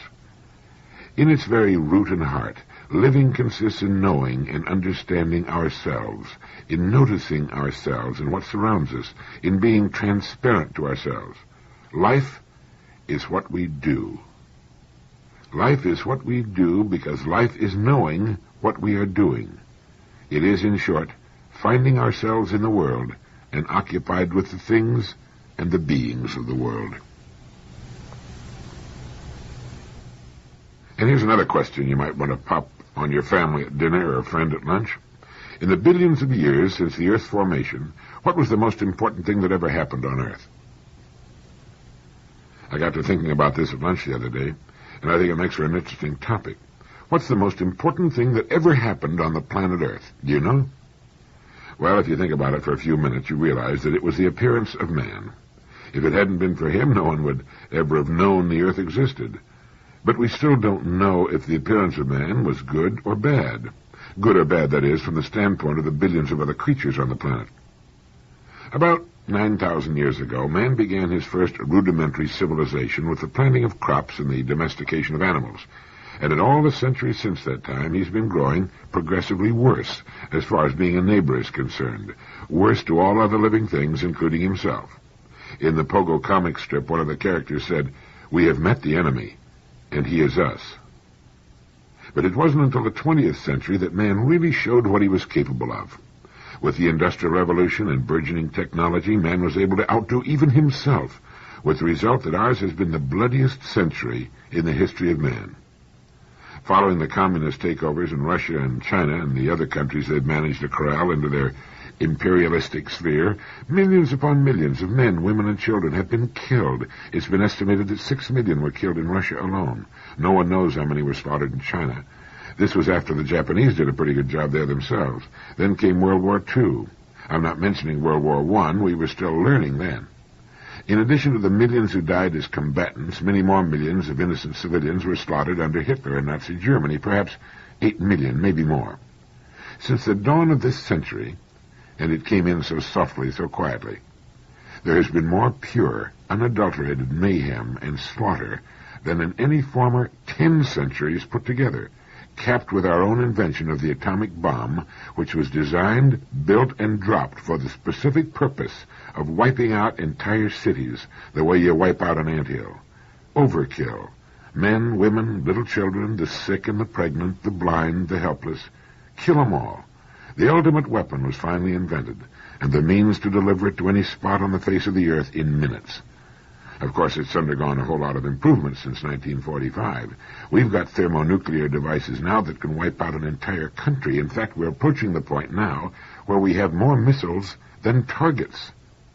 One missile, the MIRV, can incinerate in an instant millions of civilians in a whole collection of towns and cities, and the century still has a few years to go.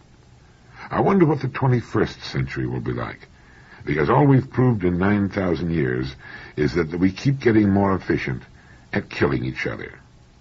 You might pop that question to your family or your friends at lunch. What was the most important thing that ever happened on the face of the earth? Well, it was the appearance of man. Next question, was it good or bad? From the evidence so far, there's really only one answer to that. In an excellent article for Red Book magazine some time back, a Dr. Sidney M. Gerard, professor of psychology at the University of Florida, and the well-known artist Whitman collaborated on an article entitled "The Fear That Cheats Us of Love." Now, they point out that if we want to be loved, we must disclose ourselves to the other person. If we want to love someone, he must permit us to know him. Now, this would seem obvious, yet most of us spend a great part of our lives hiding our true selves and our true feelings from the other person. Now, why is this so? Well, for a great variety of reasons, some obvious, some not, some sensible, some profoundly harmful. But the most important reason springs from the very nature of the human enterprise itself. Paradoxically, we fail to disclose ourselves to other people because we want so much to be loved. By failing to disclose ourselves, we make that love difficult, if not impossible. Children don't know their parents. Parents don't know their children. Husbands and wives are often strangers to each other. One has only to think of the astronomical rate of divorce and of the contemporary conflict between parent and children. One has only to hear the anxiety and pain expressed in the therapist's office when these closest of all relationships are touched upon, to know that it's possible to be involved in a family for years, playing one's role nicely and never getting to know the other members of the family who are also playing roles. It seems that much of human life is best described as impersonation. We are role players, every one of us. We say that we feel things we don't feel. We say that we did things we did not do. We say that we believe things that we do not believe. We pretend that we're loving when we're full of hostility. We pretend that we're calm and indifferent when we actually are trembling with anxiety and fear. We not only conceal ourselves, we also usually assume that the other person is in hiding. We're wary of him because we take it for granted that he, too, will frequently misrepresent his real feelings, his intentions, or his past, since we so often are guilty of doing these very things ourselves. Another reason we hide is to protect ourselves from change. Change is frightening to most people. A young bride returns from her honeymoon still lost in the romantic haze of being in love, blissfully happy and convinced that that's the way it's always going to be. One day her husband comes home, troubled over some problem at work, and broods in silence or snaps at her irritably. She in turn finds that getting meals and cleaning house, even when they're done for her husband, aren't all that satisfying. Her feelings are changing. But instead of facing the fact that nothing in life stands still, she tries to pretend to herself and to her husband that she feels exactly as she did before. We try to remain constant, to freeze time, and time won't be frozen. And we don't want the other person to change either. The answer? Relax and level with each other. Without self-disclosure, real, long-range love is impossible. By opening ourselves up, we find the other person will do the same, and love has a chance. Self-disclosure is as important a part of growing as it is of love, and growth is a part of change. The real self is continually evolving. One's needs, wishes, feelings, values, goals, and behavior all change with age and experience. The answer? Disclose ourselves to those we love.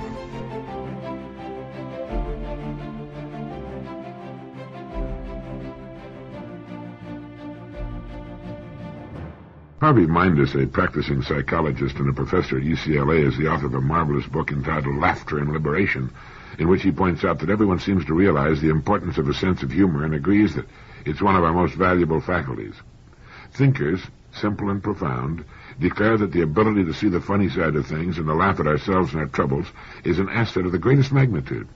It can help us contend with adversity, derive greater joy out of living, and maintain our sanity, yet no one seems to know how to cultivate it. The kind of humor that deserves to be called therapeutic is not the kind that enjoys jokes and comic routines. For delightful as they may be, they are contrived and superficial, bearing about the same relation to therapeutic humor as pretty pictures do to real art. The kind of sense of humor that can help us maintain our sanity moves beyond jokes, beyond wit, beyond laughter itself.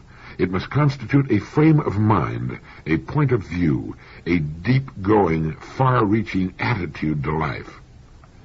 A cluster of qualities characterizes this peculiar frame of mind, and here some of them are. Flexibility. In this case, a person's willingness to examine every side of every issue and every side of every side. Spontaneity. His ability to leap from one mood or mode of thought to another. Unconventionality. His freedom from the values of his time, his place, and his profession. Shrewdness. His refusal to believe that anyone, least of all himself, is what he seems to be. Playfulness.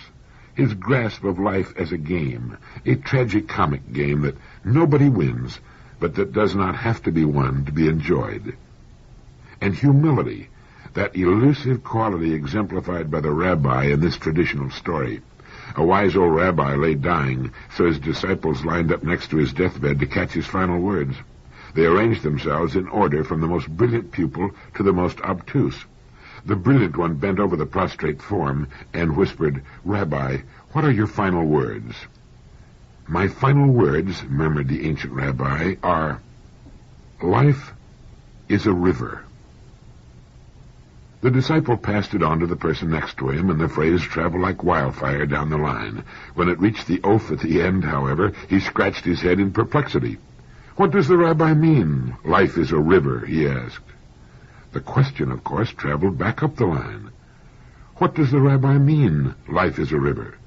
When the star pupil heard it, he leaned over again. "Rabbi," he implored, for the old man was breathing his last, "what do you mean, life is a river?" And the rabbi shrugged and croaked, "So it's not a river." A man who can shrug off the insufficiency of his ultimate wisdom, the meaninglessness of his profoundest thoughts, is a man in touch with the very soul of humor, and each of the 6 qualities contributes to the kind of sense of humor that is therapeutic. The 6 qualities are the kind of sense of humor each of us needs: flexibility, willingness to examine every side of an issue, spontaneity, unconventionality, shrewdness, playfulness, and humility. So how's your sense of humor these days? Do you know what typifies the healthy-minded, mature person perhaps more than anything else? To my mind, it's the simplicity of his needs. St. Francis of Assisi said, "I need little, and that little I need very little." If you'll think back to the truly great men and women of our time, and going all the way back in recorded history, you'll find that their lives were characterized by simplicity. Think of Edison, Einstein, Schweitzer, Gandhi. The list is endless, going all the way back to the great teachers of antiquity: Buddha, Socrates, Epictetus, Moses, Christ, all the truly great ones. And their lives were typified by their lack of the weight of possessions, their freedom from being owned by things, gadgets, gewgaws, junk. After his crucifixion, Christ left a robe and a movement that was to change the world. The possessions of Gandhi, following his assassination, could be held in one hand. Now they were all people who lived in the spiritual and mental realms. They were not concerned with their own earthly existence, and we cannot be like them. The completely ascetic life is not attractive to us because we haven't grown inwardly to the point where we can become a Thoreau or a William Yeats. But we can simplify our lives until we have them under our control instead of it being the other way around. Our highly industrialized, technological society could not exist 6 months without the farmer. But the farmer could exist all his life and raise a fine family without modern industry or technology, although it would be admittedly much tougher on him. I'm glad we've progressed industrially and technologically to the point we've reached. It's great having the things we need in such abundance, but it's also good to decide upon what it is we need for a good and abundant life, because if you're not careful, it's possible for your possessions to own you. I was on a television show with Zsa Zsa Gabor many years ago, and noticing the enormous diamond she was wearing, asked her if she was afraid of being attacked and robbed, and she said no. A few months later, or perhaps it was a couple of years, I read in the paper that she had been attacked and beaten in an elevator of a New York hotel and her diamond stolen. It had not been insured. Now, all that problem and risk and ultimate loss because of going overboard on the size of a diamond. And a good question is, do I own the things I own for my own pleasure and convenience, or to impress those about me? Getting back to that maturity business, the really mature person couldn't care less if he or she impresses anyone or not. Sometimes people in show business have to go to extremes for publicity, and it's good for their careers. It's a good investment for them unless it endangers their lives and limbs. But if you're interested in making an assessment of your degree of maturity, look at the things you think are important in your life. The mature person carries his important possessions within. He or she isn't concerned too much about what others may think, nor does he or she need to make an impression on anyone. They see life in the world in a clearer, truer light. How many times have you heard a woman say, well, it's what they're wearing this year, which is another way of saying, this is the current uniform, or whatever they wear, I will wear. And men are just as bad. If the style is drooping Jesse James gunfighter-type mustaches, you'll see them adorning male upper lips from Maine to California. You'll see them in your rear-view mirror of your car and all about you on the street. Whatever starts out as something new and different immediately becomes the commonplace. The desire to copy others is so deeply ingrained in the human organism as to be a constant source of amazement, until you remember the wise words of our friend José Ortega y Gasset. It is the natural state of man to find himself disoriented in his world. He is seeking orientation, a path to follow. And if others seem to know what they're doing or where they're going, well, he'll quickly get in line. Few people in our society are sufficiently mature, sufficiently wise, to go their own way regardless of the ebb and flow of fads and fashions. Few women have the kind of inner composure and are sure enough of what they like to pick their wardrobes from their own likes and dislikes and wear them, not in spite of the crowd, but in the simple, independent desire to wear those clothes that most please them.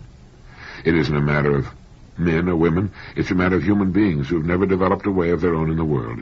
It isn't that the independent, free person wants to be an iconoclast and stand out as a character in the crowd, just the opposite. He doesn't care if he stands out or not. He doesn't need to stand out. He's content with his evolving self.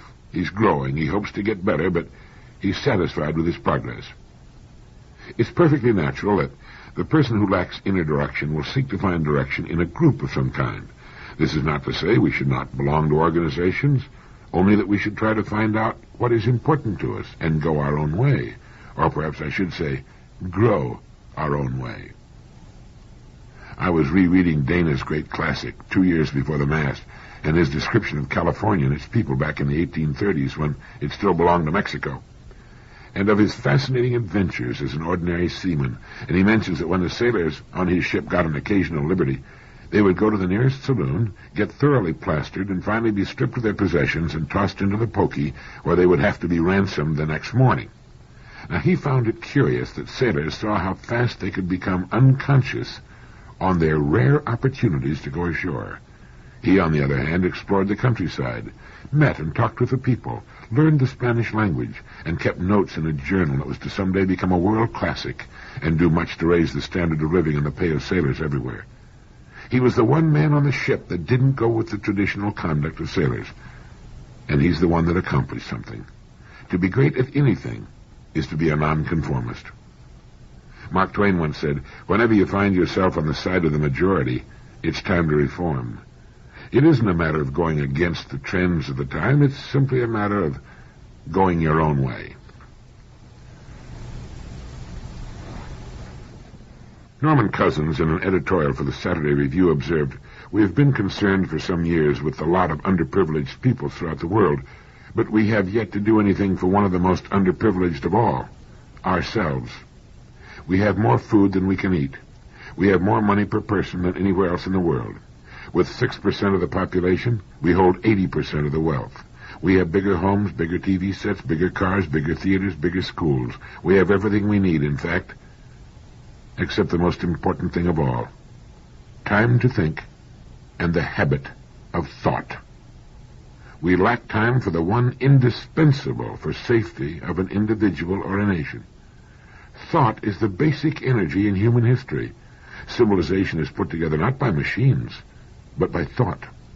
Similarly, man's uniqueness is represented not by his ability to make objects, but to sort them and relate them. Other animals practice communications. Only man has capacity for comprehension.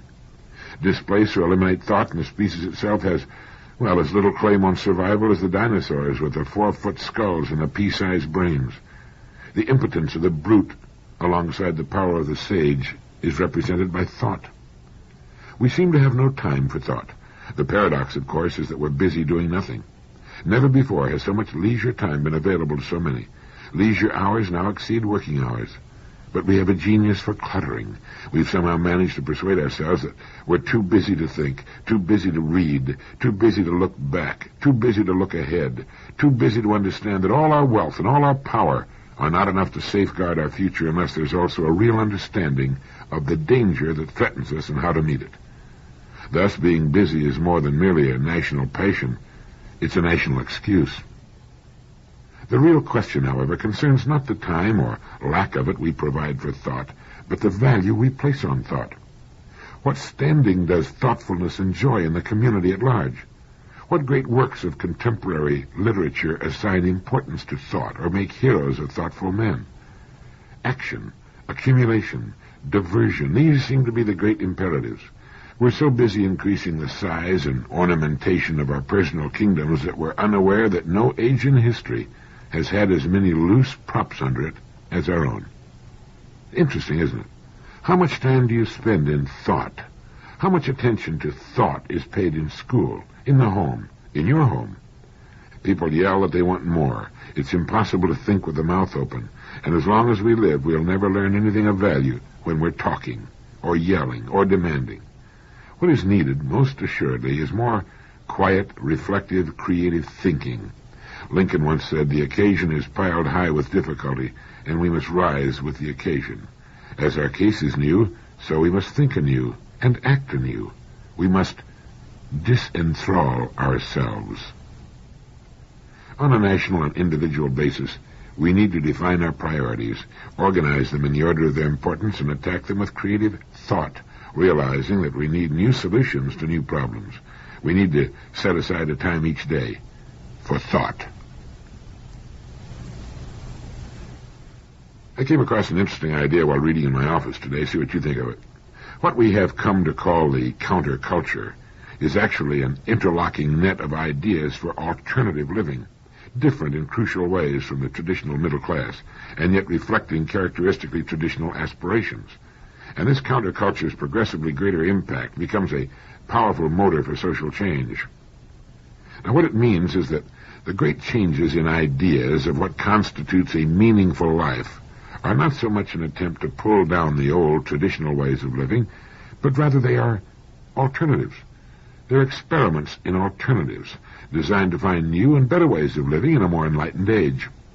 The key term today is alternatives, meaning articulated options beyond the realm of current practice.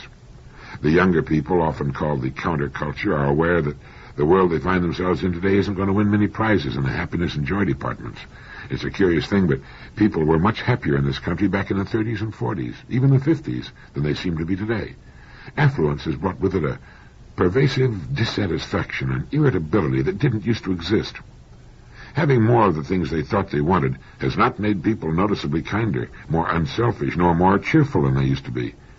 In former days, it seemed as though everybody knew what he wanted. He knew what was important, what the priorities were, at least in his own life. Today, people appear to be rootless, drifting, aimless. They want more, but they don't seem willing to do more. Now, I'm not saying that all the ideas coming from the younger generation are good, but neither are they all bad just because they come from people under 25 or 30. The quotation I used earlier is from an interesting essay entitled Alternative Thinking by Richard Castellanos, which appeared in The Humanist and was adopted from his book Human Alternatives, published by Morrow. We will all certainly agree, I think, that we need some alternatives to war as a way of life, or rather death. We need alternatives to the carnage on the highway, to the choked ghettos of our city, to increasing pollution. You know, to Buckminster Fuller, pollution is nothing more than resources we're not harvesting. And I have agreed for years that the more reasonable solutions for pollution today involve not less technology, but more, regardless of added expense. It's impossible to turn back the clock, as well as undesirable. What is needed is to turn it forward, to find a human second wind. Freedom from some of the threatening forces with which we're faced today, and a renewal of interest, even excitement, with regard to man and his future.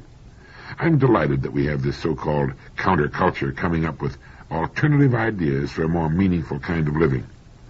It's as ridiculous and stupid for older people to attempt to disregard the ideas of those under 25 as it is for those under 25 to disregard the ideas and solid accomplishments of those over 30.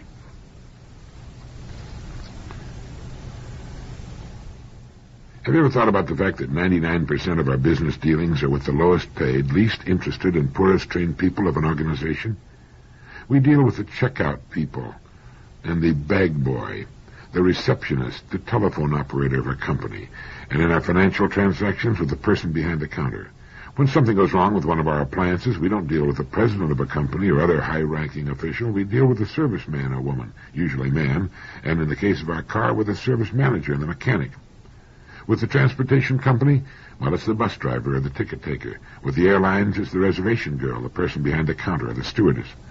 It's the same with virtually all of our myriad transactions. That's the way it has to be, of course, and for the most part, the people with whom we deal are fine people with a genuine interest in doing a good job. But in all but a very few notable cases, the great bulk of these fine people have not been thoroughly indoctrinated with the company's goals and problems, nor do they receive from the company material calculated to help them grow and mature as persons. Company officers will say the growth and maturity of these people as persons is their own problem and responsibility. And while that's regrettably the case, leaving people to obtain that kind of information on their own is to make certain that 95% of them will do nothing about it. Now, what the business community overlooks is that people are eager for growth, and that as they grow and mature as persons, that growth and maturity is reflected in everything they do, on the job and off. Few top corporate executives have any idea of the almost unbelievable latent force for growth that exists within the people they're now paying. With no increase in personnel, their present people can easily do twice what they're now doing, and perhaps a good deal more than that. Not because they're forced or coerced into doing more, but because they can learn the fun and interest and growth that can be obtained by bringing more of themselves to bear on their lives, all departments of their lives. The fact is that most people, including these top corporate executives, are operating on from 5 to 10% of their true capacity. They are, as Dr. William James of Harvard liked to put it, only half awake, and the great majority are getting by, as Huxley discovered, without too much discredit.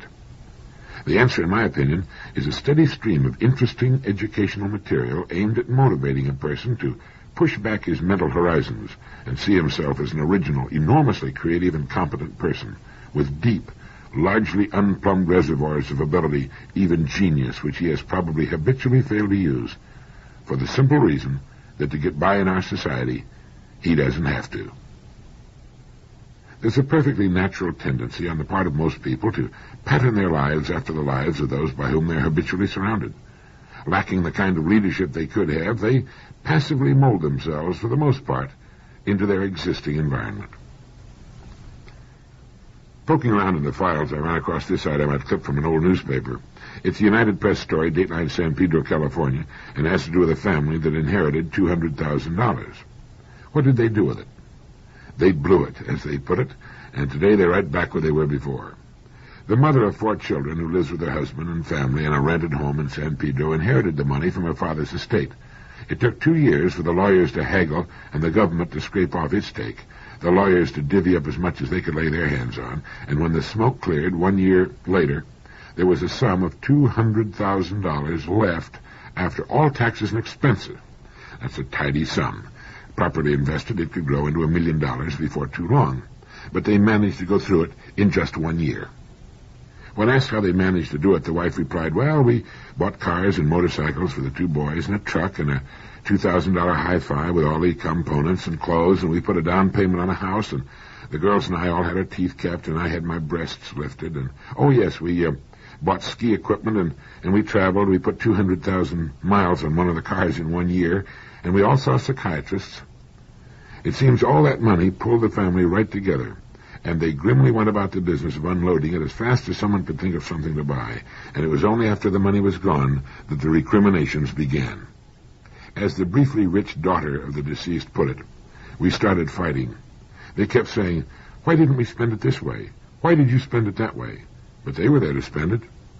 If she had it all to do over again, well, she said, if our family was smart, we would have bought a few luxuries and invested the rest of the money.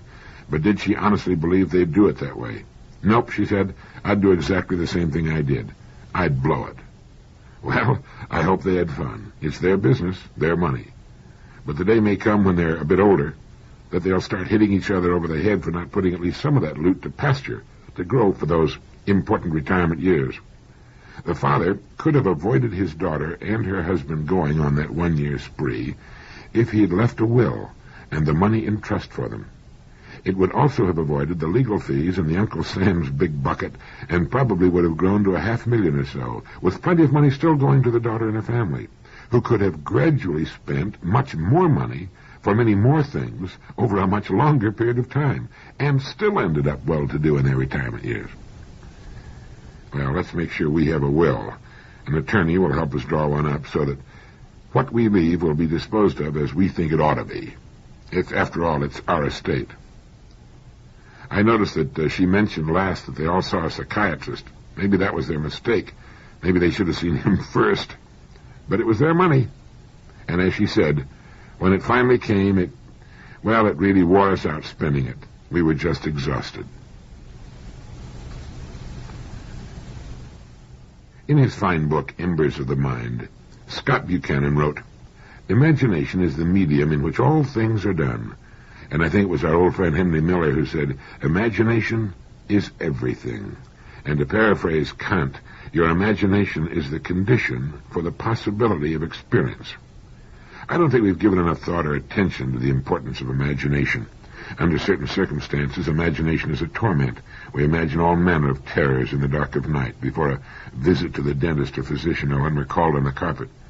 The steer, as he walks towards swift extinction in the packing house, suffers no terrors of the imagination.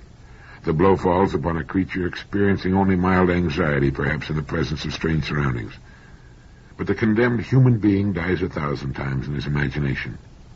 But while the imagination is a scourge, it's also our hope and joy, and, as Scott Buchanan said, it is the medium in which all things are done.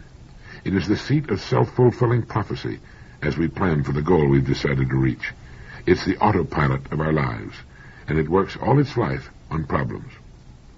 And here there seem to be 2 main classes of imagination. Those that concentrate on the problem and its possible dire consequences, and those that concentrate on the solution. Now, in the first case, life is a reflection of the problems on which the imagination is focused. In the second, it's a matter of solutions, of overcoming problems. We tend to forget that our opportunities are an exact ratio to our problems. I'm sure there are a few glaring exceptions to that, but it's generally true. The greatest and most successful industries are nothing more than those evolving solutions to problems. The illuminating and heating and cooking industries, the telephone, steel, automobile, and airplane, my bookshelves, my typewriter, my clothes, my home, they're all solutions to problems. Today, mankind is faced with towering problems, and his opportunities match them. Think of the hundreds of thousands of people who will one day be gainfully employed in the pollution control industry and in population control.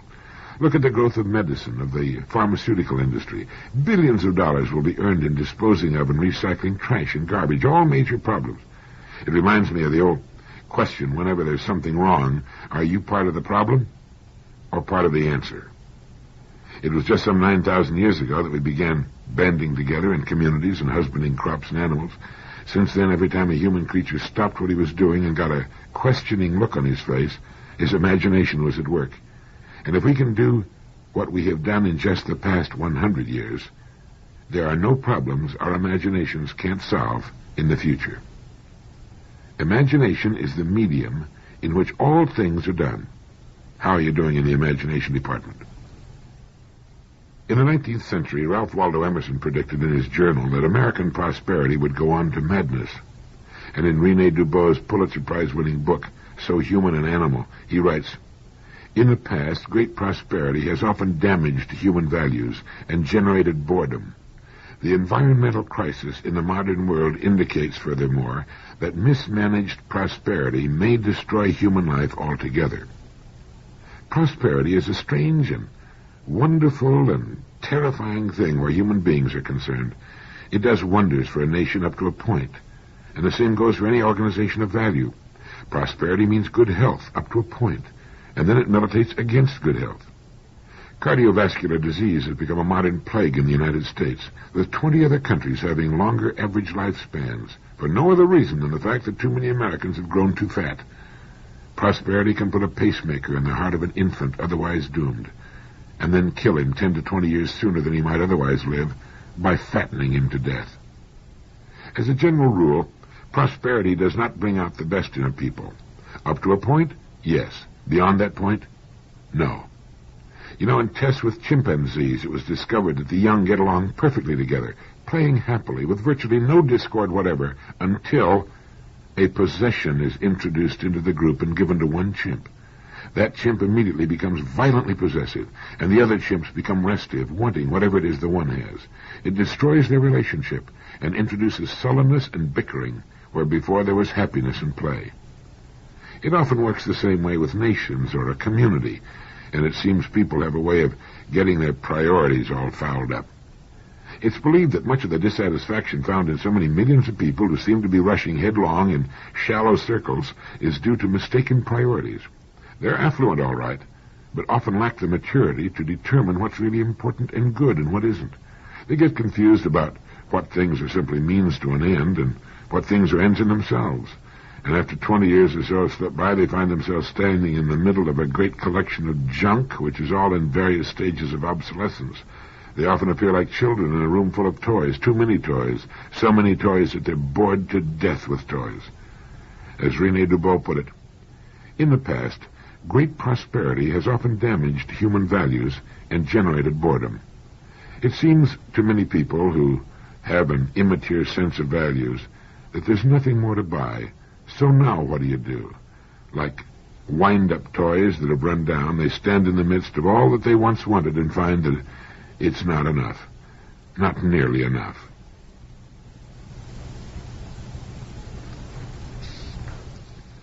I want to share with you a letter written by a young lady, a senior at McLean High School.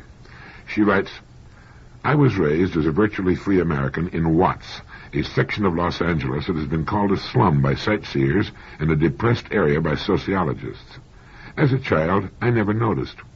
We had an overabundance of unsightly tenements, smelly pool rooms, dirty streets, and flying garbage, yet I never felt underprivileged, depressed, or deprived. To outsiders, my environment might have appeared to be miserable, but in all honesty, I must say that I was not aware of this. I can be considered fortunate because poverty never destroyed or even damaged my ideas or standards. Sociologists would probably label me as the privileged poor, and indeed I am privileged. But poor, I am not. Henry Ward Beecher once said, "No man can judge whether he is rich or poor by turning to his ledger. It is the heart that makes men rich. He is rich according to what he is, not what he has." We moved out of Watts, and 6 years later I began to hear rumors of what I, a person from a slum, was supposed to be. For the first time in my life I realized that Watts had been pictured in many people's minds as a 20th century Tobacco Road. This was after the riots. This was when mass media began to degrade not only Watts, but all lower middle-class communities as well. After the riots, scores of projects were started. Everyone thought he knew the answer. They thought the answer was money. The money began to pour in, trying to force upper middle-class standards on a lower middle-class society. The front-page headlines told of how the people didn't have the money to buy the necessities of life, yet they'd existed, survived, and lived for many years. As time passed, the people began to believe the stories themselves. They no longer wanted to live happily as they had in the past, not luxuriously, but contentedly. Now they saw themselves as others saw them. They felt cheated and left out. The more money that poured in, the more money was needed to satisfy this new thirst. Now Father can go to work and feel like a slave for 8 hours a day, and Sis can't go to school because her clothes aren't good enough. You can bet that when they sit down to meatloaf, they think of others eating steak. All the bills in the legislature can't stop poverty. All the money in the treasury can't buy poverty. People cannot advance as a group until they have the desire to do so. In order for the poor to come out of poverty, they must take the first step themselves. As a teenager, and as a former citizen of Watts, I feel that now is the time to inform the younger generation that they can change the present conditions when they accept the fact that no one owes them anything, that now is the time to take the first step out of the impoverished area. As Booker T. Washington phrased it, cast down your buckets where you are. I am, according to books, magazines, and movies, an underprivileged, deprived, depressed person with supposedly no hope for the future. But I stand as a symbol. You can be what you want to be, not disregarding your background, but quite often because of it. This high school senior ended her letter by writing, "But I stand as a symbol. You can be what you want to be, not disregarding your background, but quite often because of it." I hope this girl's letter gets wide dissemination. Thank you.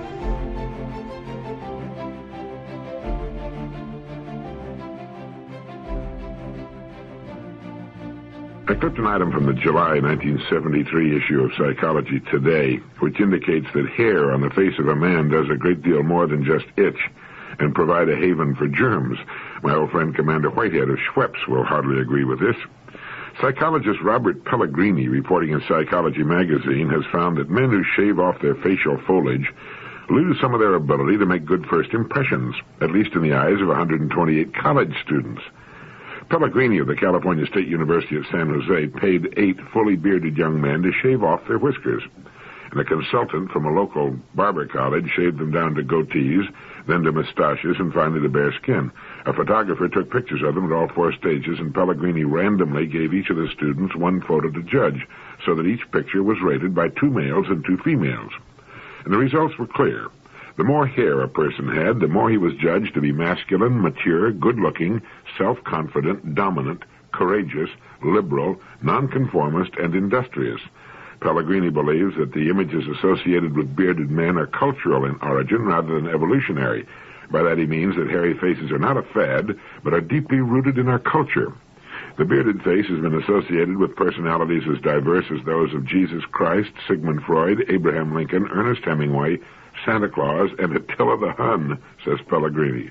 But if we were to characterize the observed pattern by a single personality, it might very well be that of the indomitable Buffalo Bill.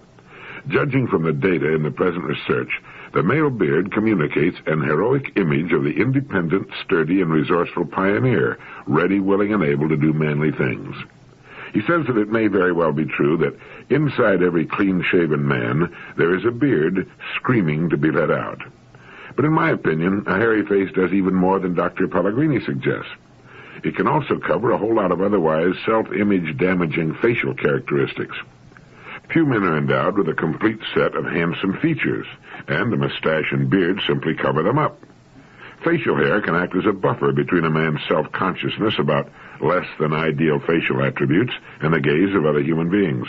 I've often noted that men with beards and mustaches appear quite acceptable, even good-looking, when it's quite obvious under close scrutiny that they would not be nearly so without their natural buffers. This is especially so, I think, when they keep them neatly trimmed. Facial hair has a way of imparting an impression of independence and wisdom as well as manliness when these qualities might otherwise be completely absent. And perhaps the most curious thing of all is that women don't seem to be turned off by all that hair. Kissing a man with a lot of facial hair must be like kissing a ripped horsehair mattress, but they don't seem to mind. But then who understands women anyway? Then, too, a Miami psychiatrist recently reported something that I think most of us have known all along, that the better-looking people, those with unusually attractive or athletic physical attributes, often find life so easy for them in the beginning, they don't prepare themselves to win over the long haul. Beautiful girls find it easier to find jobs, but often experience more difficulty in holding them. And if they let their beauty represent their major way of dealing with the world, when the beauty fades, as alas it must, they're often left defenseless and unable to successfully cope with life. Dr. Greenberg says the star quarterback in college is a campus hero, but when he leaves college, he discovers that life is not a football game. It's the people who have to work hard for what they get, who develop the skills to successfully cope with life over the long pull, who tend to make the grade. However, good-looking people usually have a better self-image, and as a result will tackle jobs and take chances their less good-looking peers might hesitate to try. The best bet seems to be good-looking or attractive or very acceptable without being of the sensationally beautiful or handsome variety, and if you're a man, there's always the facial hair to fall back on, or forward on. The National Enquirer, that interesting little newspaper with the largest circulation of any paper in the United States, which has gone a long way to prove that news doesn't have to be all bad to sell newspapers, carried a story by Joseph Cassidy that 80% of American workers are unhappy and frustrated with their jobs, according to a research firm's interviews with 250,000 employees from all walks of life. 4 out of every 5 working Americans today are misemployed, said Dr. Herbert M. Greenberg, a Princeton, New Jersey psychologist. They're doing jobs they're not suited for and are thus miserable, added Dr. Greenberg, who is president of Marketing Survey and Research Corporation. These people hate to get up in the morning and go to work. Once on the job, they can't wait to go home. This is a terrible waste to our economy because of staggering losses in productivity, a terrible waste to individual companies since their misplaced employees might be doing a good job in another post, and a terrible waste to the worker himself, who is living an unfulfilled, unhappy life. The real job market tragedy in the United States today is not unemployment, it's misemployment. Dr. Greenberg said he bases his conclusions on interviews that he and his associates have conducted since 1957, with 250,000 employees of 4,000 firms representing every job category and educational group from every part of the country. He says that job frustration is as high at the managerial level as it is at lower levels. You'd think that assembly line workers would be less satisfied than managers, but this just isn't so, he said. Both the blue-collar worker and his boss are caught in jobs they don't like, and both are digging themselves into deeper, more frustrating ruts. People too often stumble into jobs and become caught in a pattern. Relatively few of them ever overcome their accidental beginnings. Instead, they fight their way through to do an adequate job and even succeed to the point where they're considered successful, but who are really very unhappy and who are not living up to their potential. Misemployment is costing American business billions of dollars a year. Among sales forces, for instance, says Dr. Greenberg, 20% of the salesmen sell more than 80% of the products and services. The rest of the salesmen are obviously in the wrong jobs. And take the production line worker who daydreams or plays games on the job to keep his sanity. We have millions of unemployed who would consider a job on that assembly line a tremendous plus. People aren't lazy, he said. If they like their jobs, they'll want to go to work and do a good job. Help a guy find his niche and he'll be a winner. Employers rely too much on what a person's done rather than what his potentials are. American business must scrap this outmoded, typecasting approach to hiring. What's the use of having 20 years' experience if a person is in the wrong job for him? And as for training an employee, training is only effective when you're training the right raw material.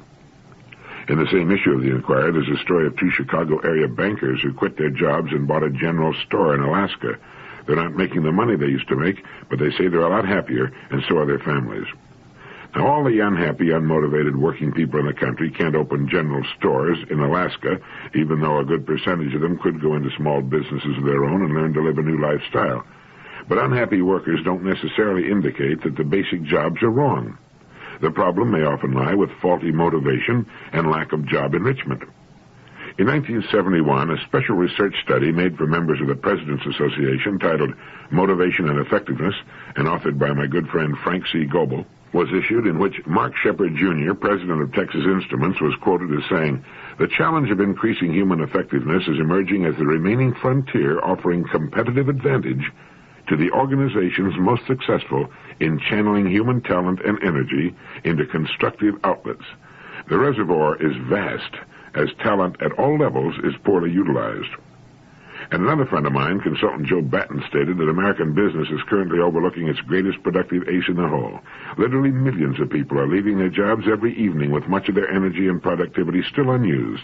They throw themselves into bowling, little league, baseball, and other activities with a kind of enthusiasm and identification that management has not even tapped.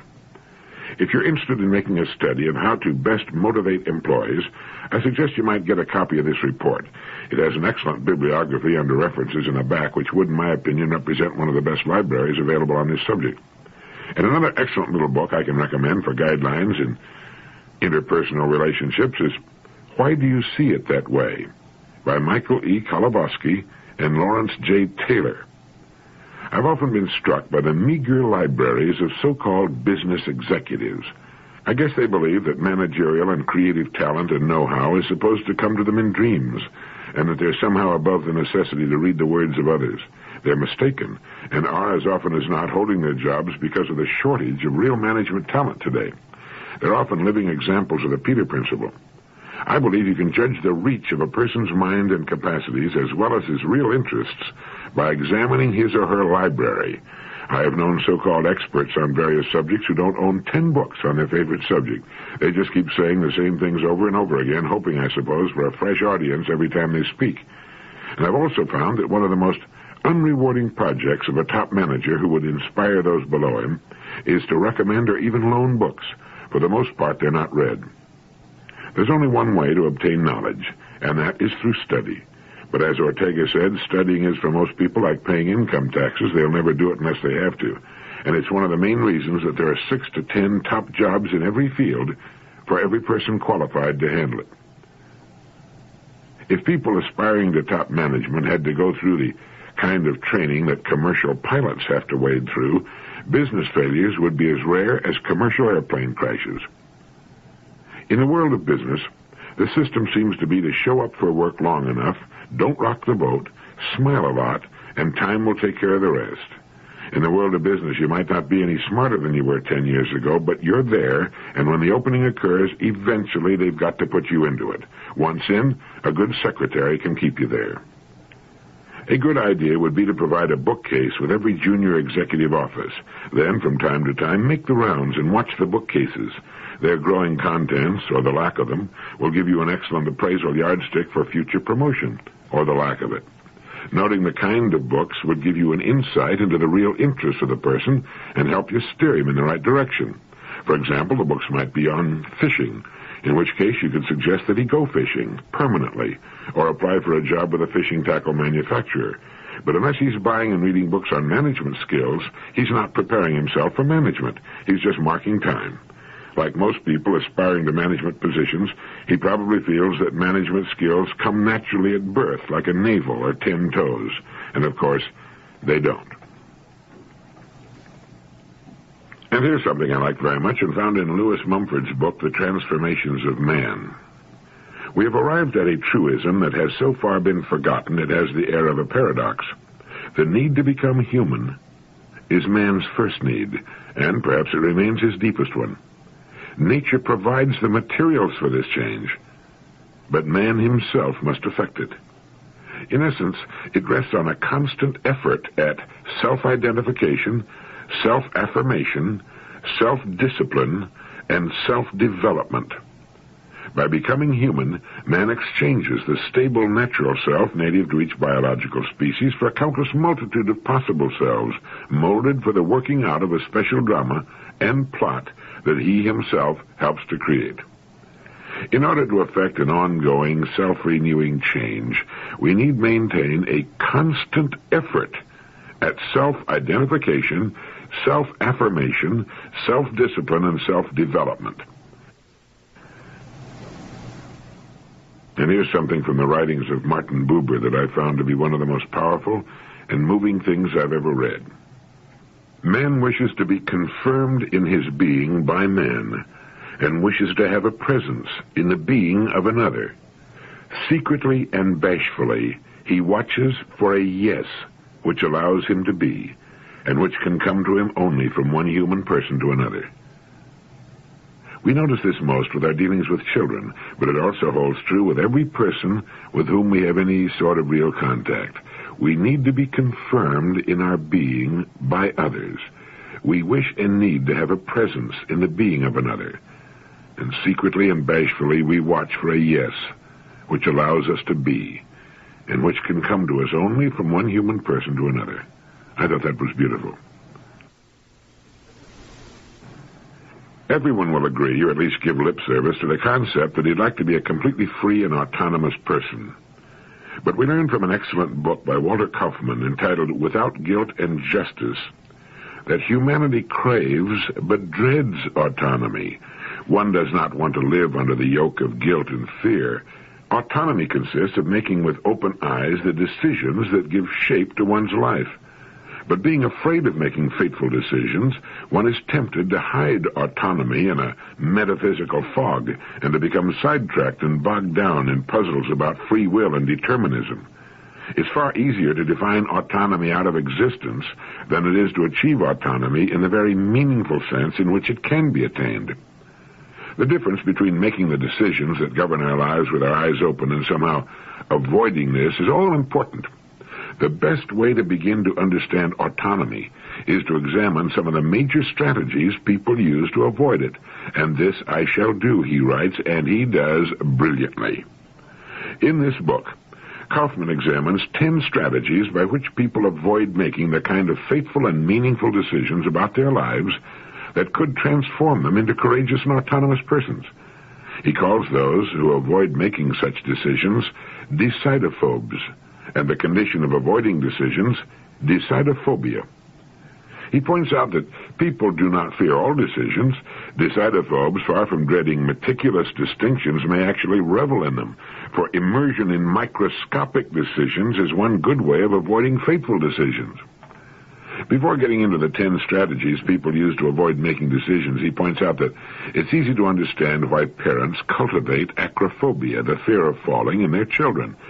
Precipitous heights are dangerous, and having been taught to dread them, one communicates one's dread to one's children. That's much easier than teaching them prudence, self-reliance, and the skills required to enjoy peaks. All this applies just as much to decidophobia. Anyone making fateful decisions that affect others without feeling any apprehension would be a menace. Anyone who would unhesitatingly plunge into choices that are likely to mold his own character and future would be so unpredictable that he too would endanger the social fabric. The easiest way to ensure stability is to engender fear. Teaching the skills required for responsible decision-making is much harder. Choosing responsibly means that one weighs alternatives. He develops this theme further in his chapter on the new integrity. But comparing faithful alternatives and choosing between them with one's eyes open, fully aware of the risks, is what frightens the decidophobe. Now, basically, he has 3 options: to avoid fateful decisions, to stack the cards so that one alternative is clearly the right one and there seems to be no risk involved at all, and to decline responsibility. He need not even choose between these options. They can be combined. In brief, avoid if possible. If that does not work, stack. And in any case, make sure that you do not stand alone. It would be reasonable to feel apprehension in direct proportion to the number of those whom our decision is likely to affect importantly. But people tend to attach disproportionate importance to themselves. The decisions they dread most are those that shape their character and their future. He goes on to write, I shall examine 10 strategies that help decidophobes to avoid dizziness. All of them involve the refusal to scrutinize significant alternatives. When anyone shuts his eyes in a crisis, it is plausible to assume that he's afraid. But if he merely acts as if he were afraid, he's still open to criticism. My critique of decidophobia applies also to those who are not afraid, but merely behave as if they were. And he goes on to write, before I consider the 10 strategies, let me comment very briefly on 2 writers who have illuminated decidophobia and one who has not. He then goes into a discussion of Kierkegaard, the father of existentialism, and Jean-Paul Sartre, and mentions Sartre's famous declaration in 1943 that man is condemned to be free, suggesting clearly that man finds freedom hard to bear. He points out that in Sartre's philosophy, man is freedom, but always tends to look upon himself as if he were a thing. Thus he succumbs to what Sartre calls mauvaise foi. In my language, this bad faith and these constant self-deceptions are prompted by decidophobia. And after commenting on Erich Fromm's book, Escape from Freedom, and the example of how Hitler achieved complete control of Germany's fate, he examines the 10 strategies most common to decidophobes.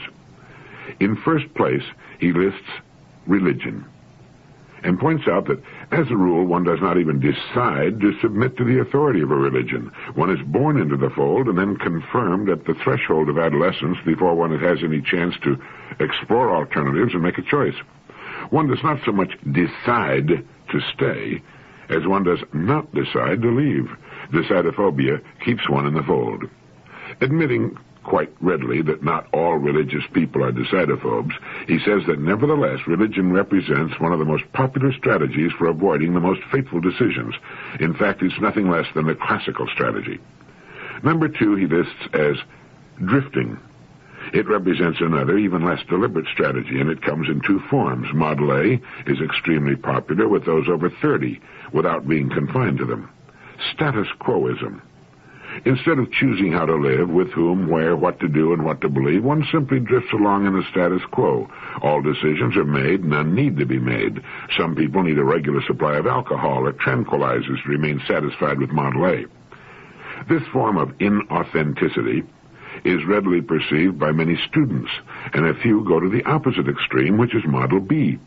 One drops out, has no ties, and is not guided by tradition. One has no code, no plan, no major purpose. One lives from moment to moment, rarely knowing in advance what one will do next. Model B can also be lubricated with alcohol, but since World War II, this kind of drifting has been associated more often with other drugs. Some of those who have drifted in a Model B are afraid of making almost any decision. If they hitchhike, they go wherever they're taken. They leave things to chance. Everything depends on whatever impulse happens to be felt at the moment. To be governed by caprice is to drift. The hero of Camus' novel, The Stranger, illustrates this orientation. When this way of life breeds a sense of emptiness and despair, one becomes receptive to the siren song of commitment. Allegiance to a movement is the 3rd strategy. Such allegiance, again, is not always decidophobic. Some movements have little bearing on faith and morals, goals, and lifestyles. If so, membership is marginal, although it may still be prompted by a fear of standing alone and some sense that there is safety in numbers. Total immersion, in which no crucial decisions at all remain to be made, is the exception, not the rule. Allegiance to a school of thought comes next, followed by exegetical thinking. Walter Kaufmann points out that exegetical thinking assumes that the text that one interprets is right. Thus, the text is treated as an authority. If what it seems to say is wrong, the exegesis must be inadequate. The interpreter is wrong, never the text. Incidentally, I'm just hitting the high spots. He goes into a complete description and evaluation of each strategy as he lists it. The 6th strategy is Manichaeism. The Manichaean insists on the need for a decision, but the choice is loaded and practically makes itself. It's like being asked to choose between 2 dishes of food and being told that this one is poisoned and will make you sick, while that one tastes incomparably better and will improve your health and expand your consciousness. All good is on one side, all evil on the other. Inconvenient facts are ignored or denied. The falsification of history becomes an indispensable crutch, and uncomfortable arguments are discredited as coming from the forces of evil. There's no need for quandaries that keep men sleepless, and he points out that it's easier to ridicule this strategy than to resist it. The seventh strategy is much the subtlest of the lot, and Kaufman calls it moral rationalism. It claims that purely rational procedures can show what one ought to do or what would constitute a just society. There is then no need at all to choose between different ideals, different societies, different goals. Once again, no room is left for tragic quandaries or fateful choices. He then writes, I have considered 7 ways of avoiding autonomy. 1, religion. 2, drifting. 3, allegiance to a movement. 4, allegiance to a school of thought. 5, exegetical thinking. 6, Manichaeism. And 7, moral rationalism. It is possible to systematize these 7 strategies under 2 headings. First, avoiding fateful decisions, methods 1 to 5. And second, making fateful decisions, but stacking the cards in some way so that the choice will make itself, and there's no possibility of tragedy. Choices 6 and 7. The 8th strategy for avoiding autonomy is pedantry. It plays a central part in the creeping microscopism mentioned earlier, and I've noted previously, he writes, that as long as one remains absorbed in microscopic distinctions, one is in no great danger of coming face to face with fateful decisions. Of course, careful attention to detail is not only compatible with autonomy, but a requirement of intellectual integrity. Pedantry becomes decidophobic at the point where a person never gets around to considering major decisions with any care and closes his eyes to macroscopic alternatives, and the same criteria apply to all the other strategies. The 9th strategy is the faith that one is riding the wave of the future. This, too, is usually part of a mixed strategy and frequently associated with religion, allegiance to a movement, belonging to a school of thought, or Manichaeism. Those who employ the 9th strategy never stand alone or unsupported. They always feel backed up by force majeure, astrology, oracles, and the Chinese I Ching, which achieved such immense popularity in the United States during the 1960s, have always attracted decidophobes. And the 10th and final strategy is marriage. The 10th strategy, finally, often spells total relief, like the first 2. At first glance, it looks quite different from the others and therefore out of place, but is probably the most popular strategy of all. When getting married, legions of women have echoed Ruth's beautiful words, which in the Bible are not spoken to a husband. Your people shall be my people, your God my God. Henceforth, they agree to make no more fateful decisions. They'll leave that to their husbands. This pattern is deeply ingrained in many cultures. It's what a woman is expected to do when she gets married, and she's expected to get married. Actually, it doesn't always work that way. The man who boasts of making all the big decisions while he leaves the small ones to his wife may admit, when asked to explain, that big decisions concern what we should do about China, small decisions deal with such matters as buying a house and where to live. Figuratively speaking, many men marry their mothers. It would be wrong to suppose either that marriage must involve decidophobia, or that when it does, only one spouse can have succumbed. This strategy can work for both husband and wife. Often a couple is a committee of 2 and makes decisions the way committees usually do. A consensus is presumed and not questioned if all goes well. But if things turn out badly, one does not feel altogether responsible. One merely went along. Left to one's own devices, one might have acted quite differently. In a bad marriage, such excuses are stated expressly. In a so-called good marriage, they're entertained privately. However unworthy it may be to harbor such thoughts, there's much more than a grain of truth in them. Left to their own devices, both partners, or on a committee, most or even all members might indeed have made a different decision. As it happened, nobody made any decision at all. And that was one of the main features of the whole arrangement from the start. Marriage is a way of avoiding the necessity of having to make fateful decisions. Instead of making a decision, one talks until something transpires.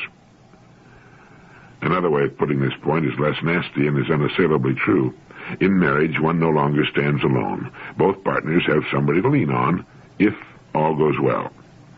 It does require a fateful decision to get married in the first place, but that decision may have been prompted by decidophobia, by the desire to escape loneliness, by an unwillingness to make decisions in solitude. Now, there's nothing paradoxical in that. Kierkegaard's famous leap into commitment is quite typically the plunge one takes from a solitary height to be rid of freedom. It would require a fateful decision to go to a surgeon and say, "Please, doctor, give me a frontal lobotomy." But it would not be in the least paradoxical to say that anyone who made that choice was a decidophobe who had come to the conclusion that he could not take it anymore. Now, believe it or not, the part of the book that I've reviewed here constitutes only a part of the first 30 pages. And it's from here on out that the brilliance of Walter Kaufman shows us how and why we tend to sidestep autonomy, why we tend to tiptoe through life as though we're trying to make it safely to death. I believe every person who has any intention whatsoever of leading anything approaching a life of autonomy and freedom should read and reread this book. Walter Kaufman, born in 1921, came to the United States from Germany in 1939, received his Ph.D. from Harvard in 1947, has been teaching philosophy at Princeton since that time. He's been a Phi Beta Kappa visiting scholar, Fulbright research professor at the University of Heidelberg, Fulbright professor at the Hebrew University, Jerusalem, and visiting professor at Columbia, Cornell, Purdue, Michigan, and Washington universities, and at the New School of Social Research. Somehow I'd managed to miss his earlier books, but I've since ordered several of them. I agree wholeheartedly with Professor John G. Stessinger, who said of this book that it proposes a new and liberating human ethic, that of creative autonomy. The author's argument is intellectually incandescent and logically compelling. The book is bound to become a major landmark in modern philosophy. By all means, read Without Guilt and Justice, From Decidophobia to Autonomy by Walter Kaufman, and add it to the important section of your library. He goes on to describe the autonomous person and lists actual persons whom he thinks have earned that rare and wonderful state. The bibliography at the back of the book will introduce you, as it did me, to many other books you'll want to add to your collection. Success as a human being, and in our work in life, always seems to hinge on the making of big and fateful decisions. How often have you heard someone say, "If only I had done so-and-so when I had the opportunity," or after having finally made a major decision, say, "I should have done this 20 years ago." In Dr. Pearl's book on Gestalt therapy, he recalls that when an opportunity came along for a psychotherapist to take an opening in South Africa, several good men in Germany turned it down. He took it and became quite wealthy and famous as a result, while those who had refused the post ended up in Hitler's death camps. This is not to say that we need jump at every opportunity that beckons, or that we're going to be killed if we don't, but there's a little doubt that we might take a much more adventurous attitude toward life and growth and look with great care on such opportunities when they present themselves.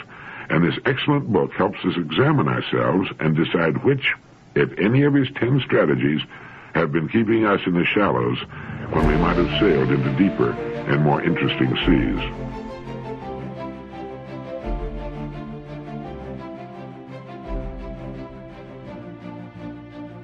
There appeared a story in the Chicago Daily News based on an article in Nation's Business by Associate Professor Lawrence L. Steinmetz, which pointed up the fact that often the best thing that can happen to a person is to be fired from his job. As one executive put it, getting fired was the best thing that ever happened to me. I feel like thanking the guy who did it. And he was typical of a group of fired managers who told Professor Steinmetz of the University of Colorado that they are happier, better off financially, and better adjusted for having been canned. The school survey revealed that 70% of those fired now rate their relationship with their new bosses high. 70% also said relations with their former bosses had been low. Now, nearly all of them said they felt better off for changing jobs, and the rest said they were at least as well off. 55% said the job change caused no problems at home, and 1/3 said their home life was better. Almost 2/3 of those polled said they got more enjoyment from their new jobs, and significantly, 87% said salary was the most important aspect of any job, rather than job security. Firing a man who does not fit into the job you've hired him for can be, and in fact almost always is, the kindest thing you can do for him. Forgetting all about getting the kind of job you want done for the company and finding the right man for that job, keeping a man in a job he's not doing well is to keep a man unhappy and frustrated, and keep him from finding the job that's right for his talents and abilities. But most companies will go to almost any length before letting an unsatisfactory employee go. Management will procrastinate, vacillate, and sit on the fence sometimes for years before facing the inevitable. In the meantime, everybody suffers. A man in the wrong job might not get up the nerve to quit because of any old port in a storm philosophy. Since he's busy working at a job for which he's ill-fitted, he has no time to look for more rewarding and more satisfying work. He knows he's unhappy in his present work, that he's not doing the job that's expected of him. He's often nervous, irritable, and depressed. And since none of us likes to blame himself, he will often blame his company or his superiors or those in his charge for his problems on the job. When actually no one is to blame except his superiors for not facing the fact that they've got a round peg in a square hole. I remember reading of a survey in which a group of very successful men were questioned as to their past jobs. Even though most of them had never thought much about it before, they had to admit that they owed their present success to the jobs they had lost in the past. Whether they had resigned or been fired made no difference. Everybody gets unhappy with his work from time to time. Now, that's natural. But if a person has been unhappy with his work for an extended period and knows deep down that he's in the wrong job, he should get out of it. The deep-rooted fear of being fired goes back to the old days when jobs were few and far between and when any job was felt to be a matter of survival. Times have changed. Unfortunately, the feelings of management have, as a rule, not changed. There's a wonderful balancing mechanism in the world that operates to protect and make available great opportunities for the underdog. It works with countries, businesses of all kinds, and people in every walks of life. This is because of the fact that as a country, business firm, or person becomes successful and affluent, there is a tendency to relax and to take success for granted. This accounts for upsets in sporting contests of all kinds. It's what makes a small, virtually unknown company or nation move up into the front rank, or spells the difference between a person's being average or great. It all hinges on quality of product or performance. Now, some time back, Raymond Loewy, the famous industrial designer, wrote something for This Week magazine that will give you an idea of what I'm talking about. He wrote, "Quality control is a modern industrial concept which requires that every product be checked against established standards to make sure that nothing defective reaches you, the consumer. But the principles of quality control have much broader uses. I believe that nothing great has ever been achieved, whether by a nation, a business, or an individual, without quality. People will turn to you, follow you, support you only as long as they are confident that you are doing your best. Now we're at a point where that belief is being put to the test. This country and its people are in a massive race to maintain our leadership against other nations in trade, training, goods, and taste. This is a fight which cannot be won for us by some remote, heroic spaceman. It comes right home to every office, factory, and workshop. It's a fight measured more in actions than in words, and one where our country loses a little each time any one of us lets his standards fall. This fight is lost in little ways, by faucets that leak, windows that rattle, windshield wipers that don't wipe, lights that flicker or don't last, zippers that jam, engines that smoke, containers that leak, colors that fade, salespersons who are rude, repairmen who are untrustworthy, artists and artisans who do their second best, designers and manufacturers who think it doesn't matter just this once if they turn out products which are vulgar, shoddy, and overpriced. Mr. Loewy is right, as each of us knows. But as I mentioned earlier, there is a balancing mechanism that works to reduce quality almost in proportion to success and affluence.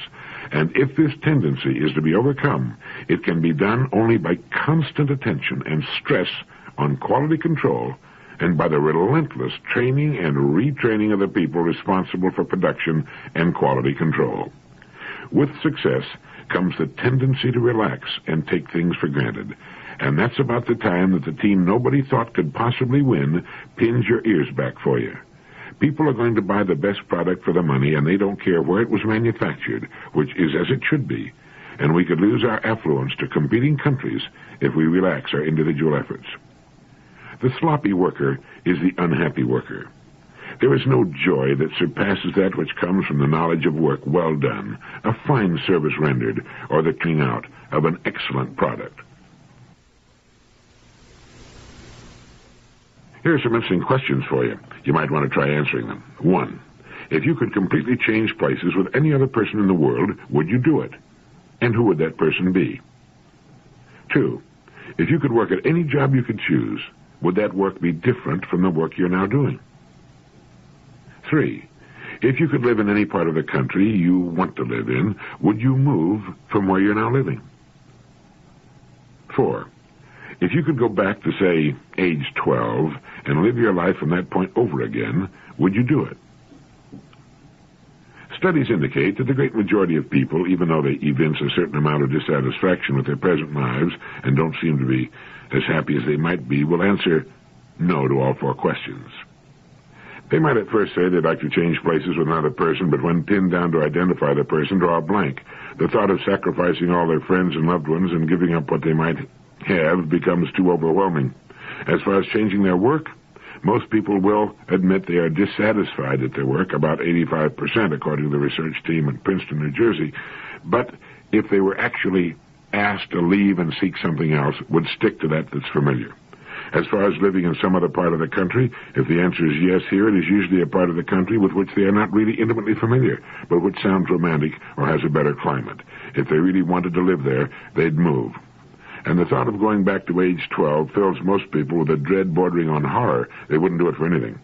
The upshot of the whole thing is that most people are living lives that they themselves have fashioned and have or are getting what they really want, or at least what they're willing to settle for. And when this is brought to their attention, they often begin to get a lot more enjoyment from the life they've got.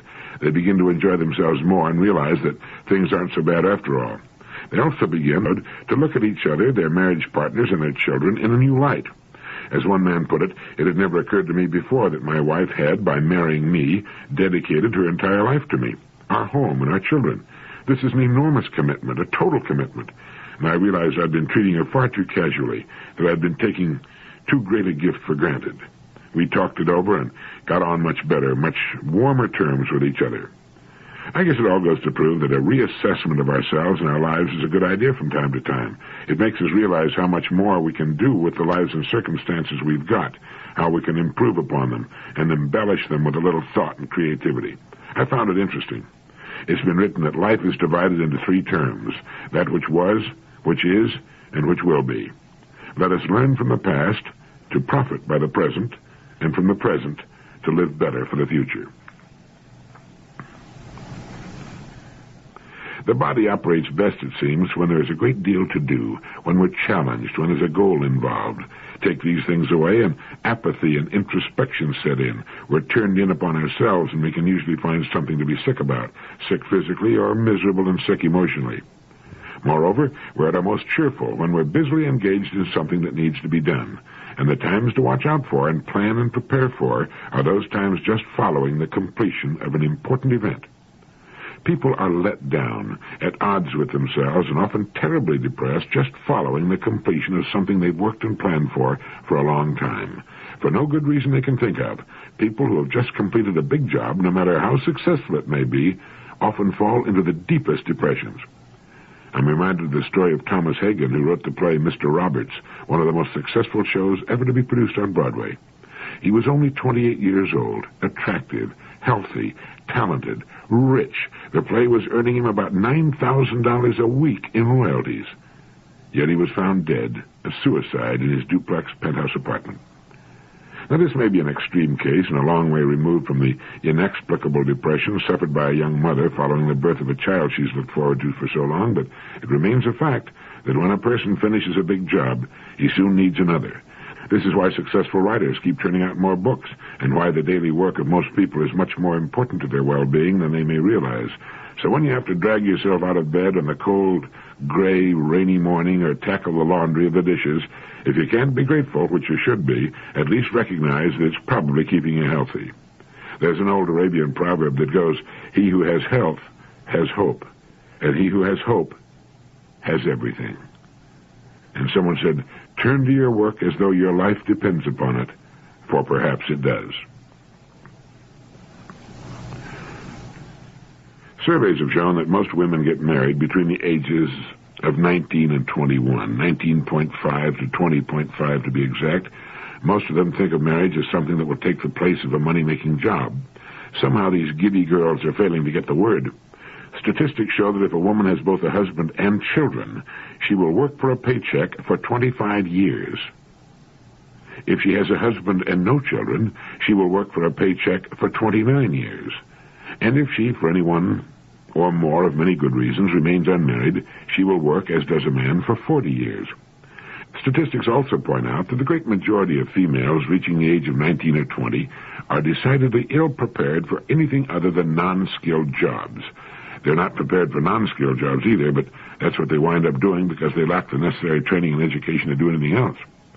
To the best of my knowledge, hardly anyone, parent or educator, tells a girl when she is 12 or 15 that no matter whether she marries or not, she will in all probability have to work for a minimum of 25 years, and that since she will have to compete in the world of working people, it's decidedly to her best interest to prepare for a job that she'll find interesting, and which will provide her with a good, if not excellent, income. Most love stories have traditionally ended with the young, starry-eyed couple, their early problems overcome, getting married. That is, most fiction ends where the real story actually begins. And here we find our young woman usually totally lacking in marketable skills and with only the rudiments of a general education, with 3/4 of her life still ahead of her, starting out in marriage.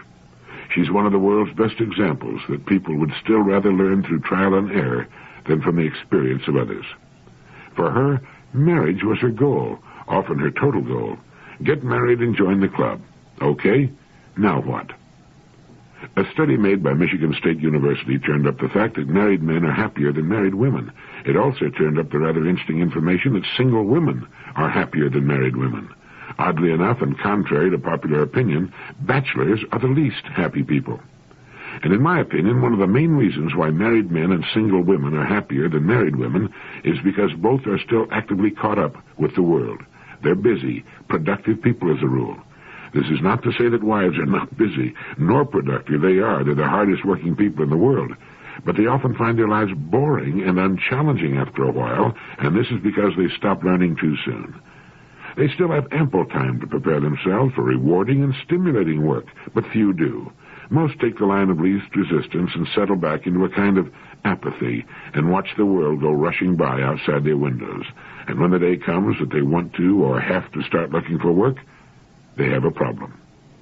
Whether she needs to or wants to work or not, every girl should train for a career of her choice.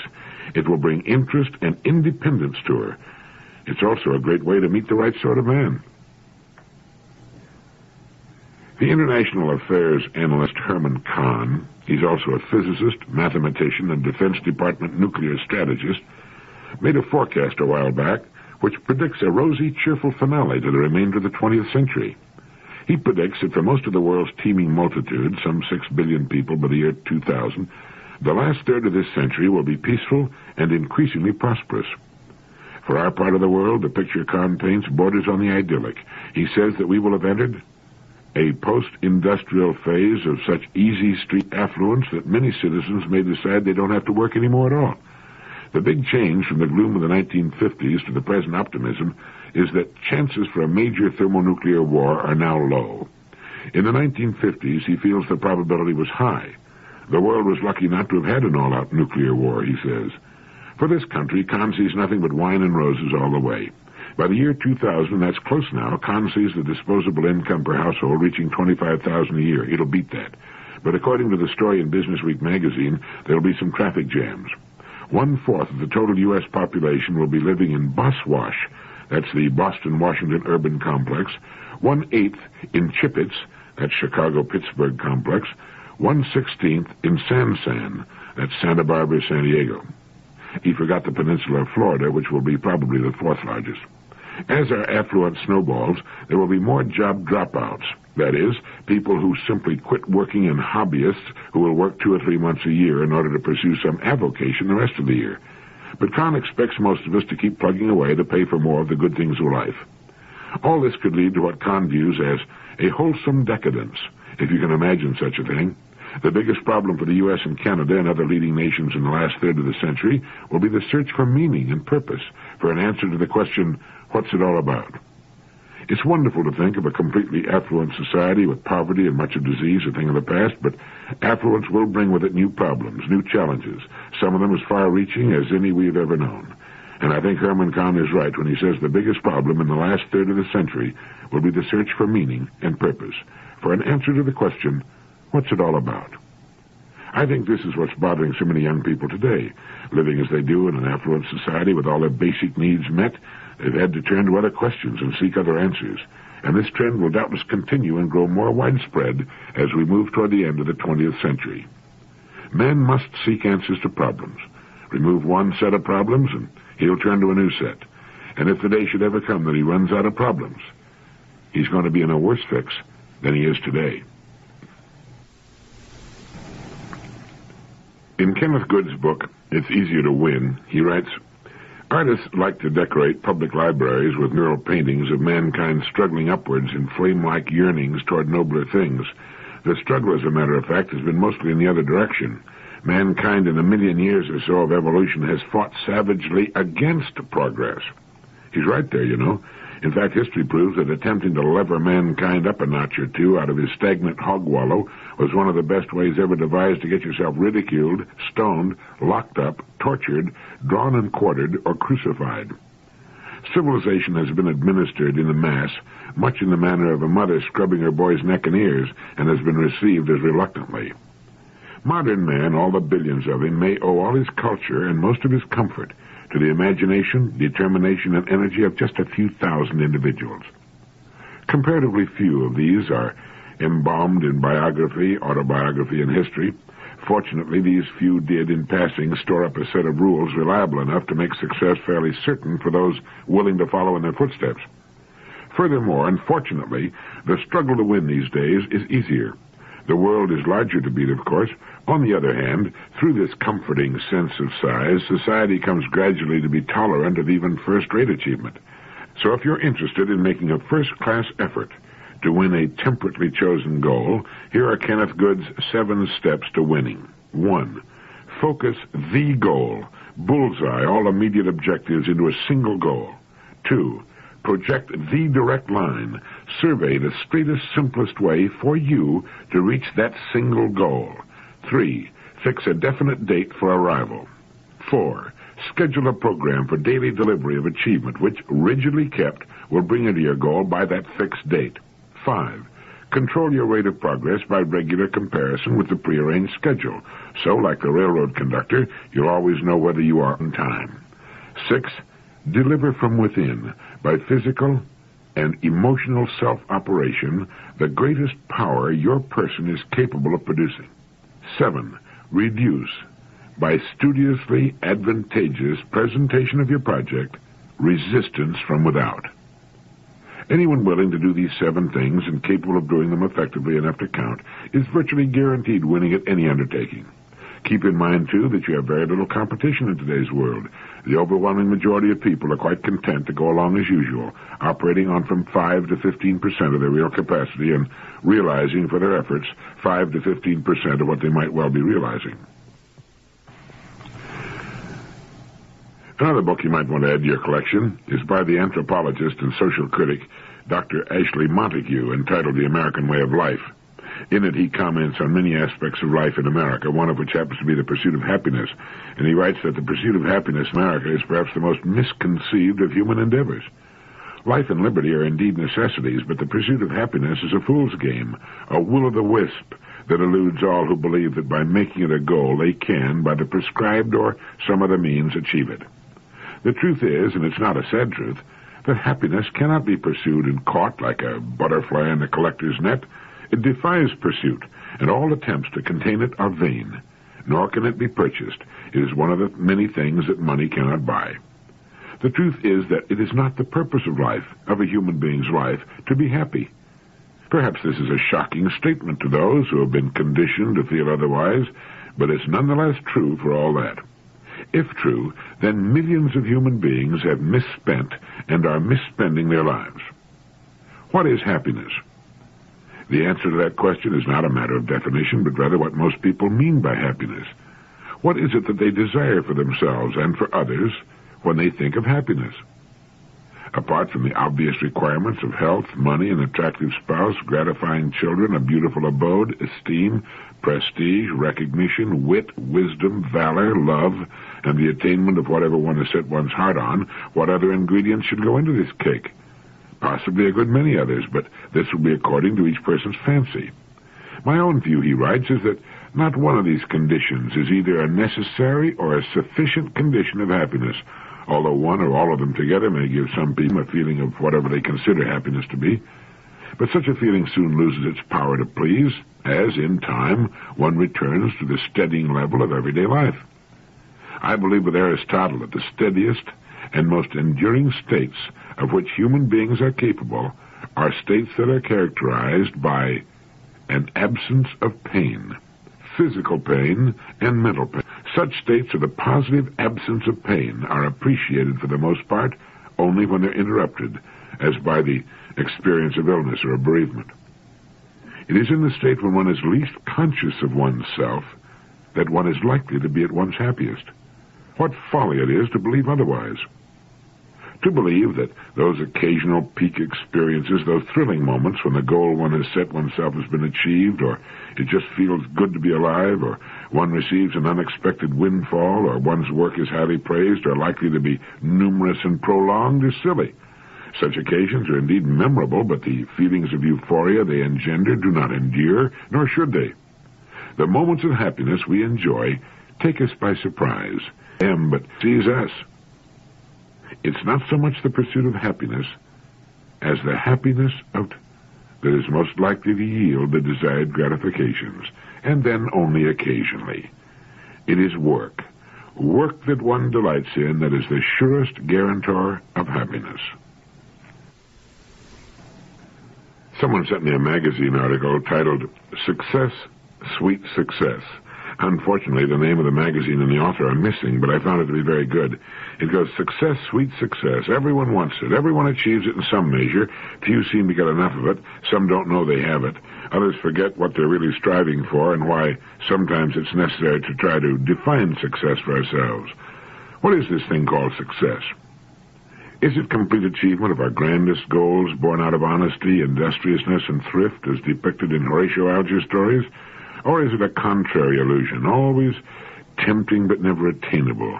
Does fate give it to some on a golden platter and deny it to others in spite of all efforts?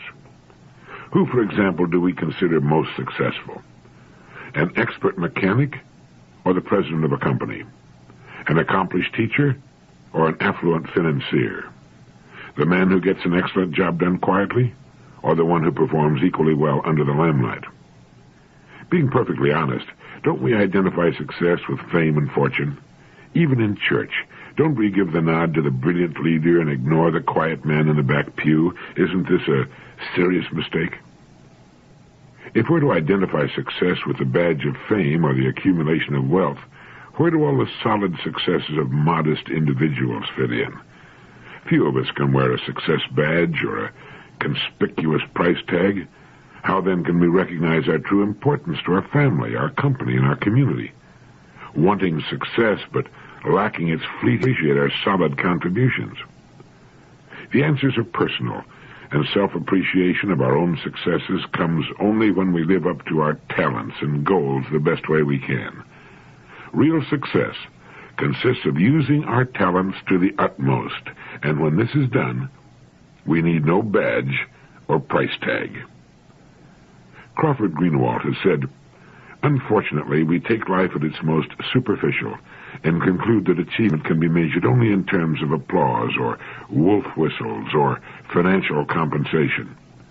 But if in the years to come we can look ourselves in the eye and say with complete honesty that we've used to the utmost the talents with which we have been endowed, then we'll be successful men and women, quite regardless of the stature we have in the eyes of the world."